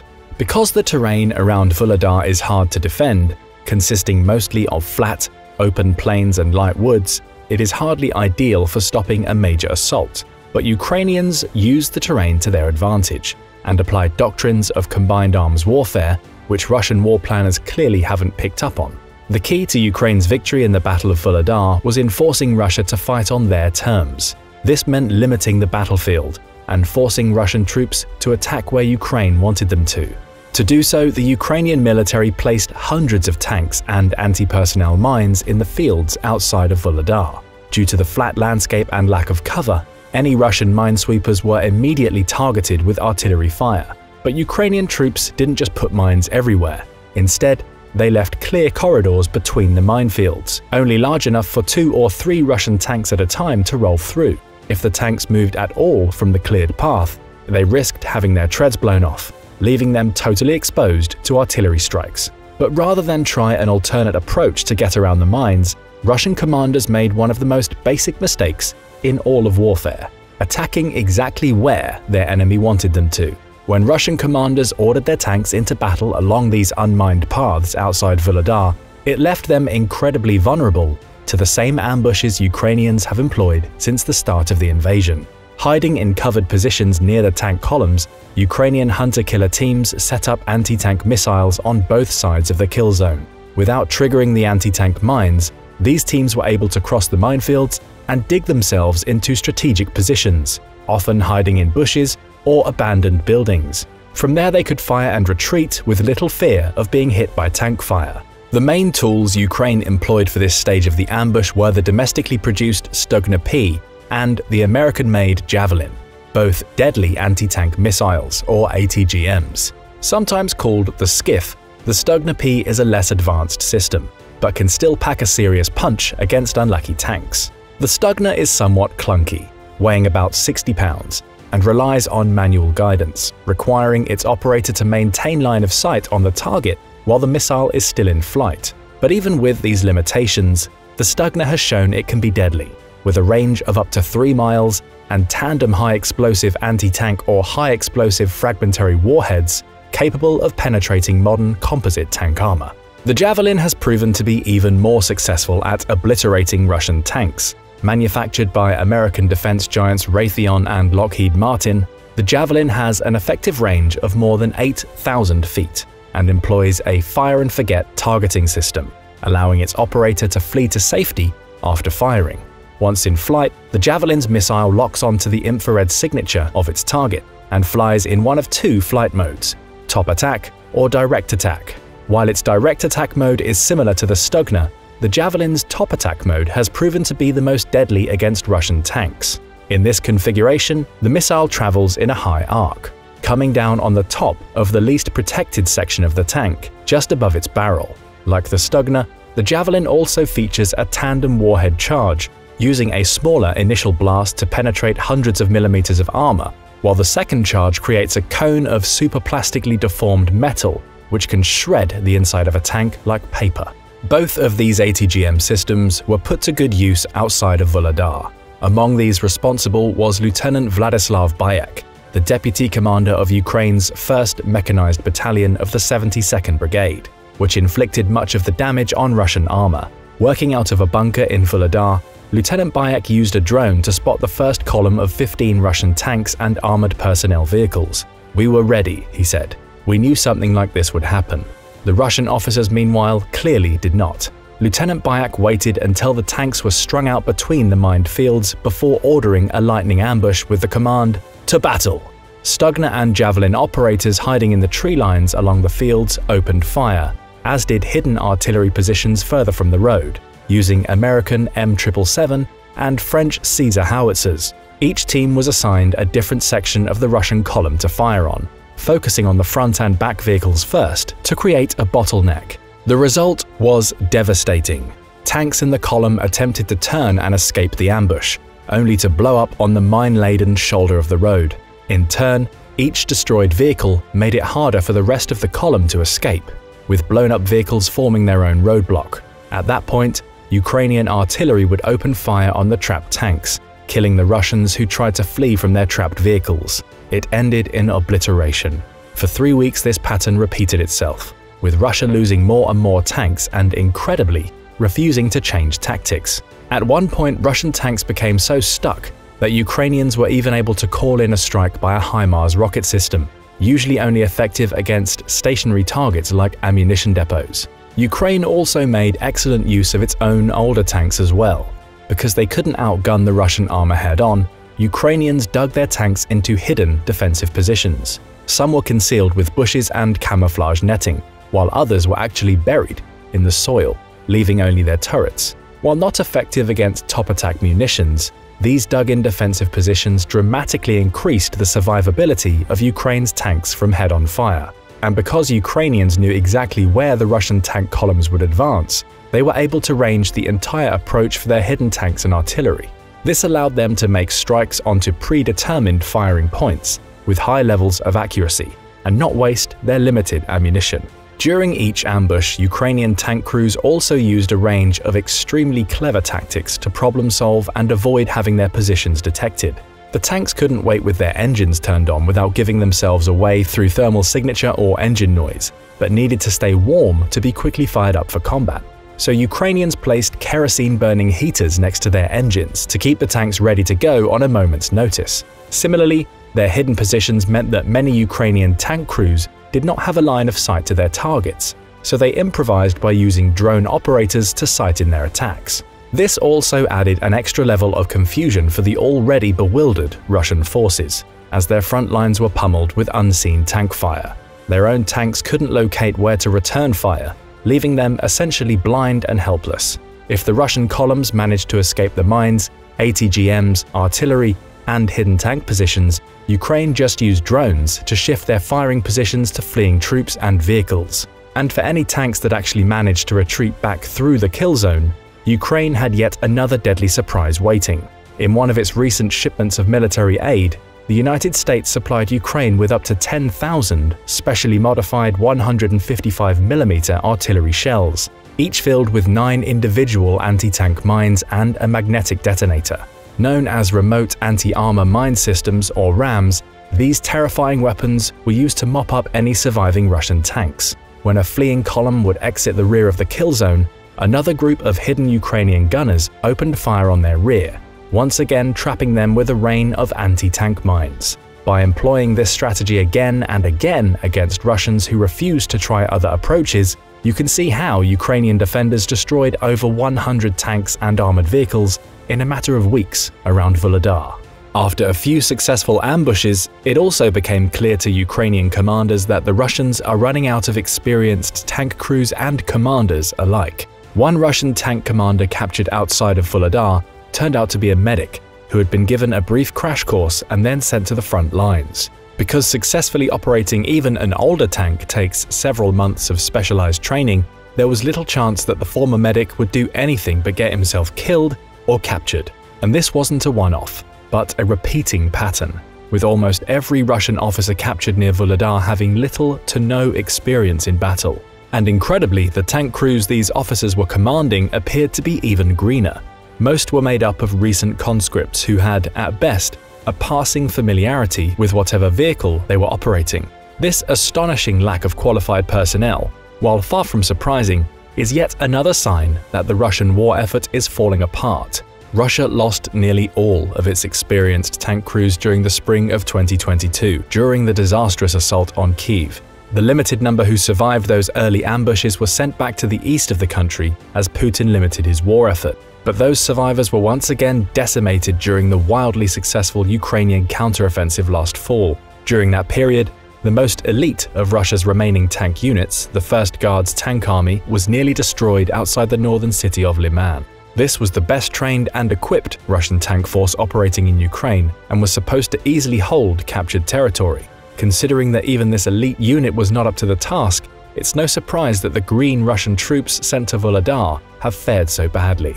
This is a sharp contrast with Ukrainian forces, many of whom were green and terrified when they were drafted or volunteered to defend their country last February. Even though many of those defending Vuhledar were relatively recent recruits, they learned on the go and didn't make the same mistake twice. Most of Ukraine's most experienced tank crews are currently elsewhere in Eastern Europe, learning to operate the advanced Leopard 2 and M1 Abrams tanks. Yet even the relatively untested troops defending Vuhledar were able to pull off another staggering victory. This is a pretty clear indication that the war has decisively turned in Ukraine's favor, both in terms of equipment and personnel. It's also yet another reminder of just how poor Russian military doctrine and planning is turning out to be, as neither field officers nor top military brass seem able to learn from past mistakes. Part of this difficulty likely comes from the very structure of the Russian military, which is made up of multiple, independently commanded parts. This lack of a unified command structure has plagued Russia for years, and appears to be at least part of the reason why new conscripts are not warned against walking into obvious ambushes. Similarly, the seasoned troops which should theoretically be spearheading such an assault appear to be in much worse shape than expected. A recent intelligence report from the UK found that Russia sent another elite unit, the 155th Naval Infantry Brigade, into the fighting around Vuhledar. This force is supposed to be among the deadliest in Russia, and was utilized in the largest battles last year. But the 155th suffered so many losses that even before Vuhledar, it was on its third personnel restaffing since the start of the war. As a result, this supposedly first-class fighting force is now staffed mostly by fresh recruits. Adding to the dysfunction is the fact that the 155th was apparently not being sent into combat together, but instead broken up into smaller units and integrated with other commands. Rather than the desired effect of boosting other units' battle readiness, the decision simply made the 155th entirely ineffective. It certainly doesn't help that Russia is rapidly running out of precision-guided munitions and other war supplies. As a result, Russian forces were unable to eliminate the Ukrainian artillery and ATGM positions before their assault on Vuhledar, assuming they could force their way into the town regardless. Another reason behind Russia's repeated failures in Vuhledar and elsewhere relates to its heavy use of private military contractors, or PMCs. The most notorious of these is the Wagner Group, headed by Putin confidant Yevgeny Prigozhin. Putin's reliance on Wagner and other groups, as well as the rampant corruption in Russia, has led to a scenario where each is directly competing for the spoils of war. Vuhledar is near two massive coal mines, one of the main reasons why Russia has spent so much time and blood trying to take the town. But since its resources would only likely be given to one PMC, there is a strong incentive to fight over spoils. So at Vuhledar, the official Russian military, the Wagner Group, and the Patriot PMC, controlled directly by Defense Minister Sergei Shoigu, have all been competing to make the town their own. As a consequence, none of these groups shared information over the potential ambushes, each hoping that the other would take most of the casualties, leaving them free to take over and plunder the town. Controlling the near 70 million tons of coal underneath Vuhledar would make either Prigozhin or Shoigu far wealthier than they currently are, giving them $1 billion reason not to cooperate. Of course, this dynamic isn't great for an effective fighting force, and has left Russia at a significant information disadvantage. There's another political dimension to Russia's failure in Vuhledar as well. It's clear to pretty much everyone but the Russians that the smart move would have been to move elsewhere and avoid the potential of mines and ambushes. Yet Russian commanders have insisted on bizarre pitched assaults, possibly because of Putin's desperate need for a political win. Anywhere Russian forces have been ground to a halt, the political importance of not appearing to lose a battle has come to outweigh the strategic importance of withdrawing and maneuvering around static defenses. Doing so would be yet another signal of weakness, especially to Putin's most hardline supporters of the invasion. But even so, after the staggering loss at Vuhledar, cracks are starting to show. Russian military bloggers, a vocally pro-war group, have fiercely criticized the endless failed tank assaults. Grey Zone, a Telegram channel close to the Wagner Group, posted in early March that relatives of the dead are inclined almost to murder and blood revenge against the general who was in charge at Vuhledar. And while the Ukrainian armed forces can be glad of Russia's staggering incompetence, we should never forget the terrible price paid by places like Vuhledar. By the end of the Russian assault in February, the town's deputy mayor stated that Vuhledar was destroyed, with 100% of the buildings damaged. Of the town's original population of 15,000, less than 500 remain, mostly squatting in ruins and collecting rainwater to drink. While there is no doubt that the battle was a tactical victory for Ukraine, it will also take many years before anything can be rebuilt. In any case, it is more than clear that the war's trajectory has changed in Ukraine's favor, and that Russia cannot suffer too many more defeats like this one. But what do you think? Was Vuhledar a turning point in the war? And will Russia's repeated failures eventually doom Putin's ambitions? Let us know what you think in the comments section below. And don't forget to subscribe for more military content and analysis.